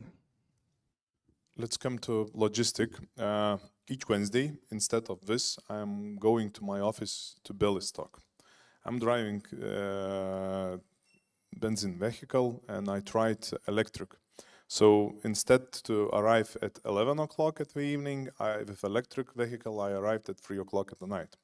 So the thing is that you have to plan, to be ready, to have a network where to charge. What about logistic and opportunities like between Three Seas countries or maybe Lithuania and Poland? We have some parcels deliveries now in towns with e-buses, e-vans. So maybe we can organize something between two countries and it could be good, how to say, partnership. Przemek, what do you think? I think regarding the small distance, like cities, logistic, or 50 kilometers far from cities, for sure it's good direction to go for this type of e-transport. And the partnership, of course, I always open for such a partnerships. Szczecin is very green city. I think for longer distance, I believe more in hydrogen because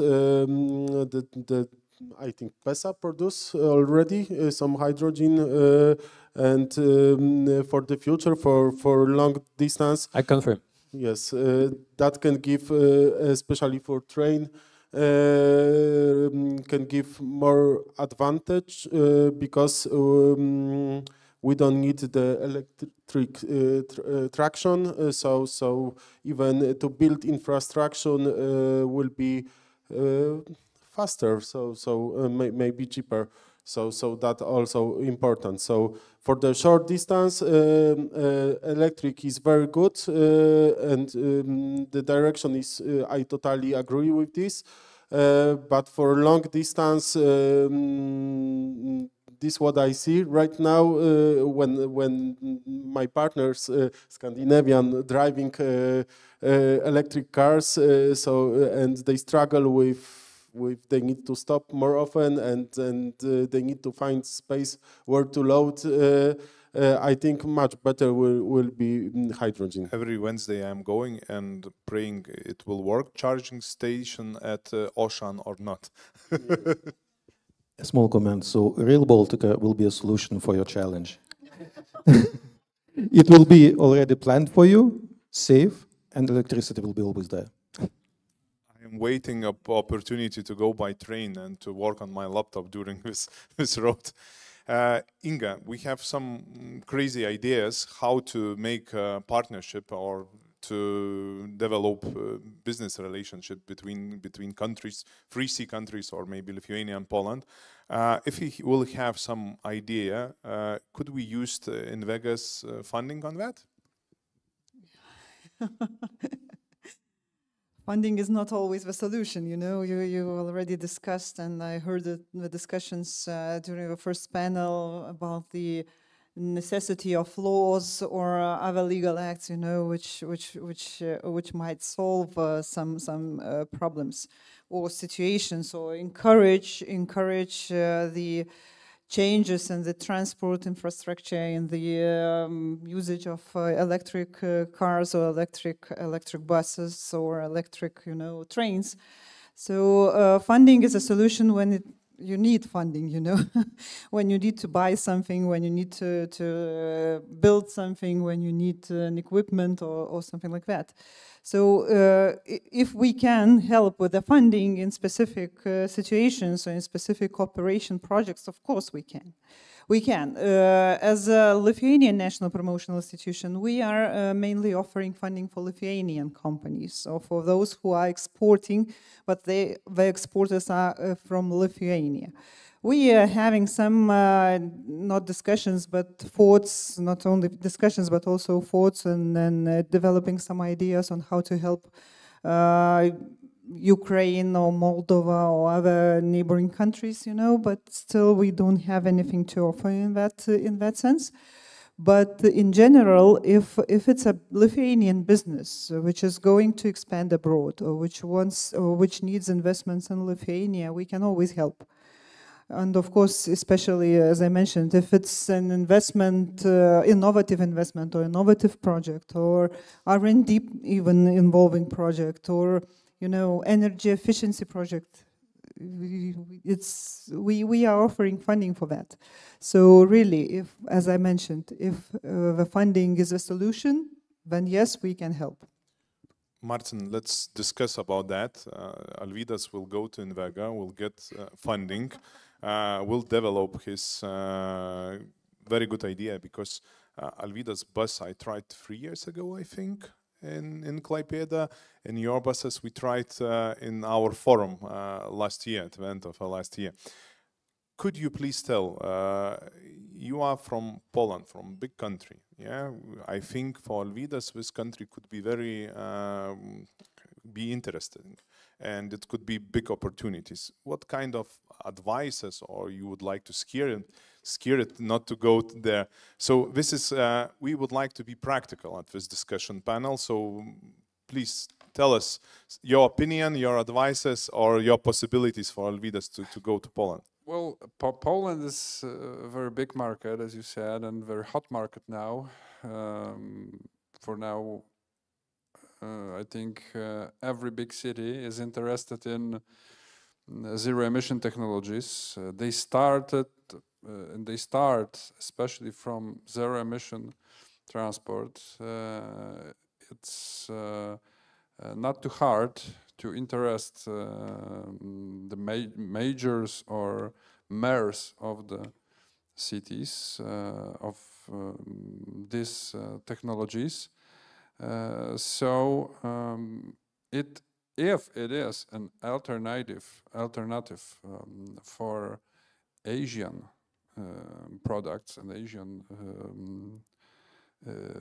technology, it's a good point to start. I think that till 2030, when every new city bus have to be zero emission, There's so many, so wide area to trade that everyone, especially from European Union, from the three Seas initiative region, have a chance to start. For now, it's important to break the hegemony of Chinese manufacturers and suppliers, and we can go together. I think there is possible the cooperation in the Three Seas economic region area. Yeah, of course. Alvydas, please. Have advised you how to beat China. You can open the representative office of Taiwan in Warsaw. Now we know who is responsible. Teltonika. No, I mean from the beginning we were avoiding the parts from China, and now we are happy. But the fight with our prices with China guys, without the support of European Commission, it's impossible. So I know that that there is the not rumors but real steps now in European Commission regarding the anti-dumping rules, regarding the support from China government for all producers of electric vehicles. So they are coming with reduced 30% prices, production prices. So it's quite attractive instrument for the money for the local commis voyageurs. I mean traders, because not China going into the Poland. Poland really pulling up the China producers to step in. The same happening in Lithuania, the same in Germany. So, but we are, we are really living in the free market zone where we have our rules, and unfortunately, this procurement rules mentioned by Martin doesn't help us from the perspective of sustainability, because when water traveling from Italy and from south of Spain in the bottle, small bottle to Lithuania, I think this most awful thing happening. We need to drink water here. We need to bake bread here. We need to create the production with very high added value here, not moving around. So then we will solve a lot of transportation and logistic problems. But yeah, we always living in how to say, sometimes in the space, and even our law. When you asked Jurgis before about alternative fuel law, it's already, how to say, it's forgotten, because it doesn't work in reality. It's flying somewhere in space and that's it. And joke, from Soviet time, from former Soviet time, about the dead horse. Maybe some of the elder people know. Praktiškai, teoriškai arklys praktiškai neatsikelia. I mean, theoretically horse and practically cannot stand up. So this happens in our European environment now, and we not. And also the globalization. I mean, the brand trading is dominating here more than in the United States, more than in China. In Europe, it is dominating brand trading, and the global companies making a lot of money. So, I mean, and the barriers with procurement laws and everything is just, brainwashing. So sorry about that, but someone should take a little bit sharper conversation today,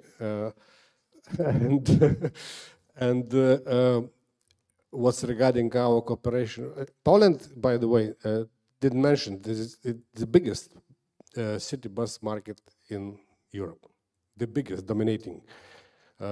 More than 115,000 buses in the streets.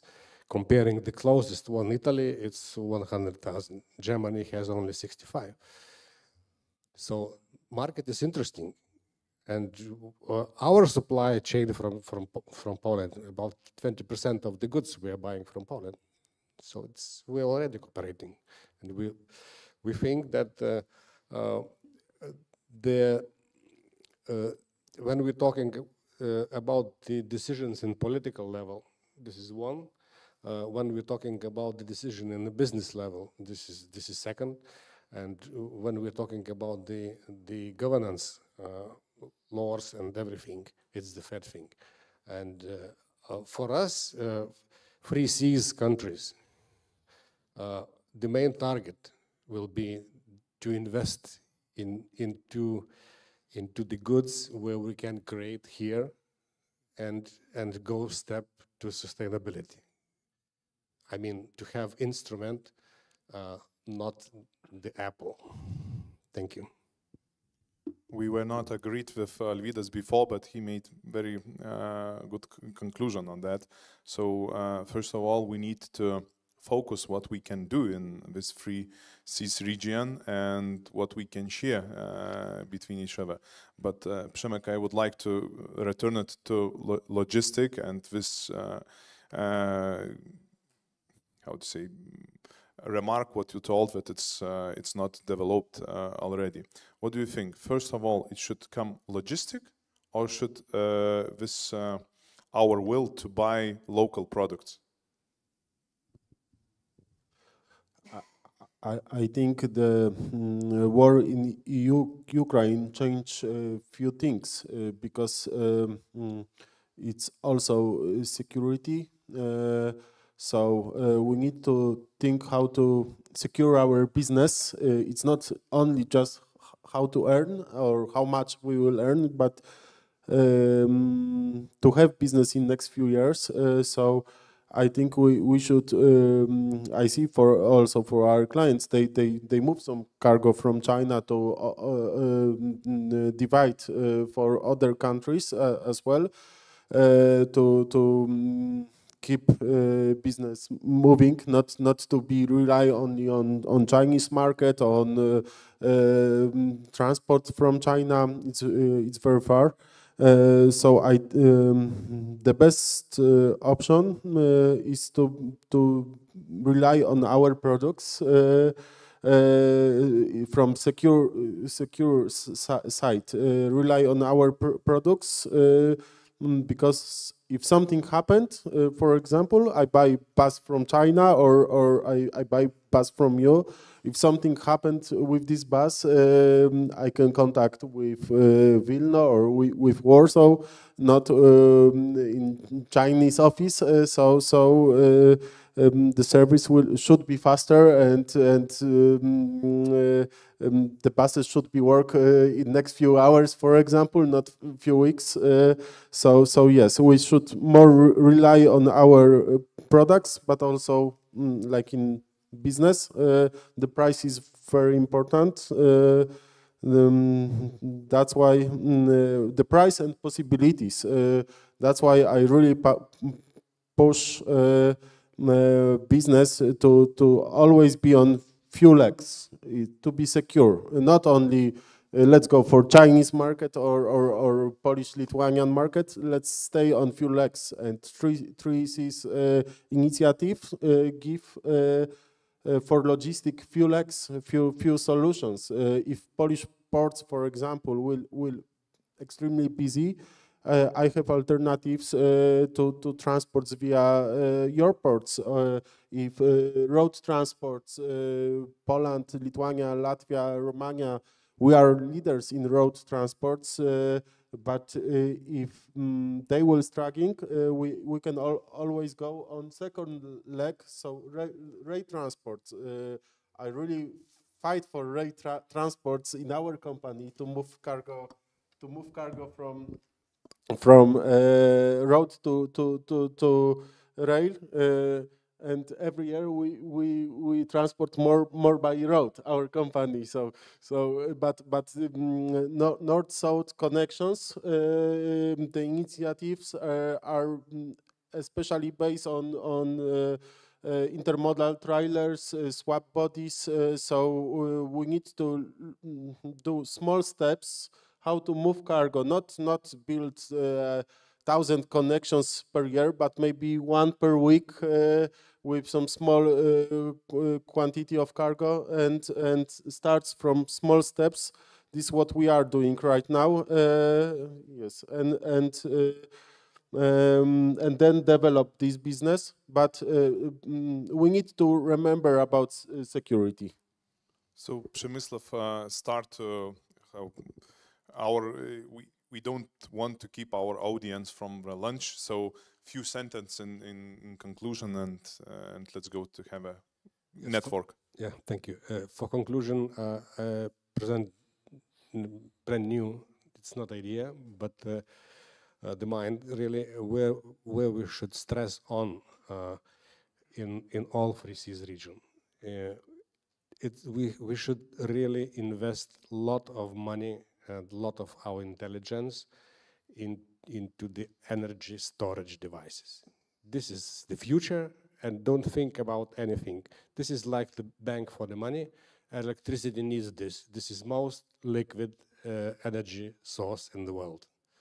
In few milliseconds, few times around the world, but need to store this and just focus. And all politicians and Polish guys and colleagues I ask to really to say where the crucial for the mass development is the electricity storage. Thank you.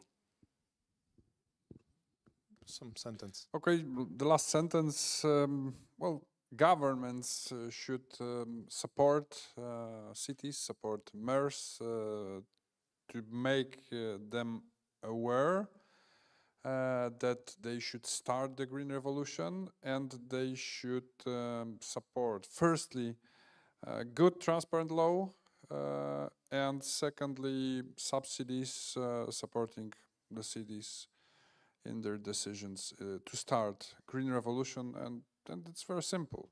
That's all, in my opinion. From our perspective, from the business of rail industry, we need the governments to support all activities to bring the people to the rail, to bring the goods to the rail. The good idea was from Germany coming origin, because the Germans don't want to build new motorways, and they decided that all the freight transportation shift into the rail sector. This is the huge demand for it now.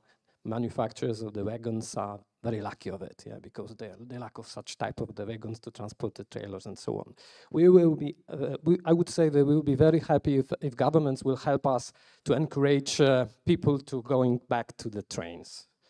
If you look at this map is very interesting. Firstly, because of the, for example, we are very concerned about the China. Yeah, China needs access to the Europe.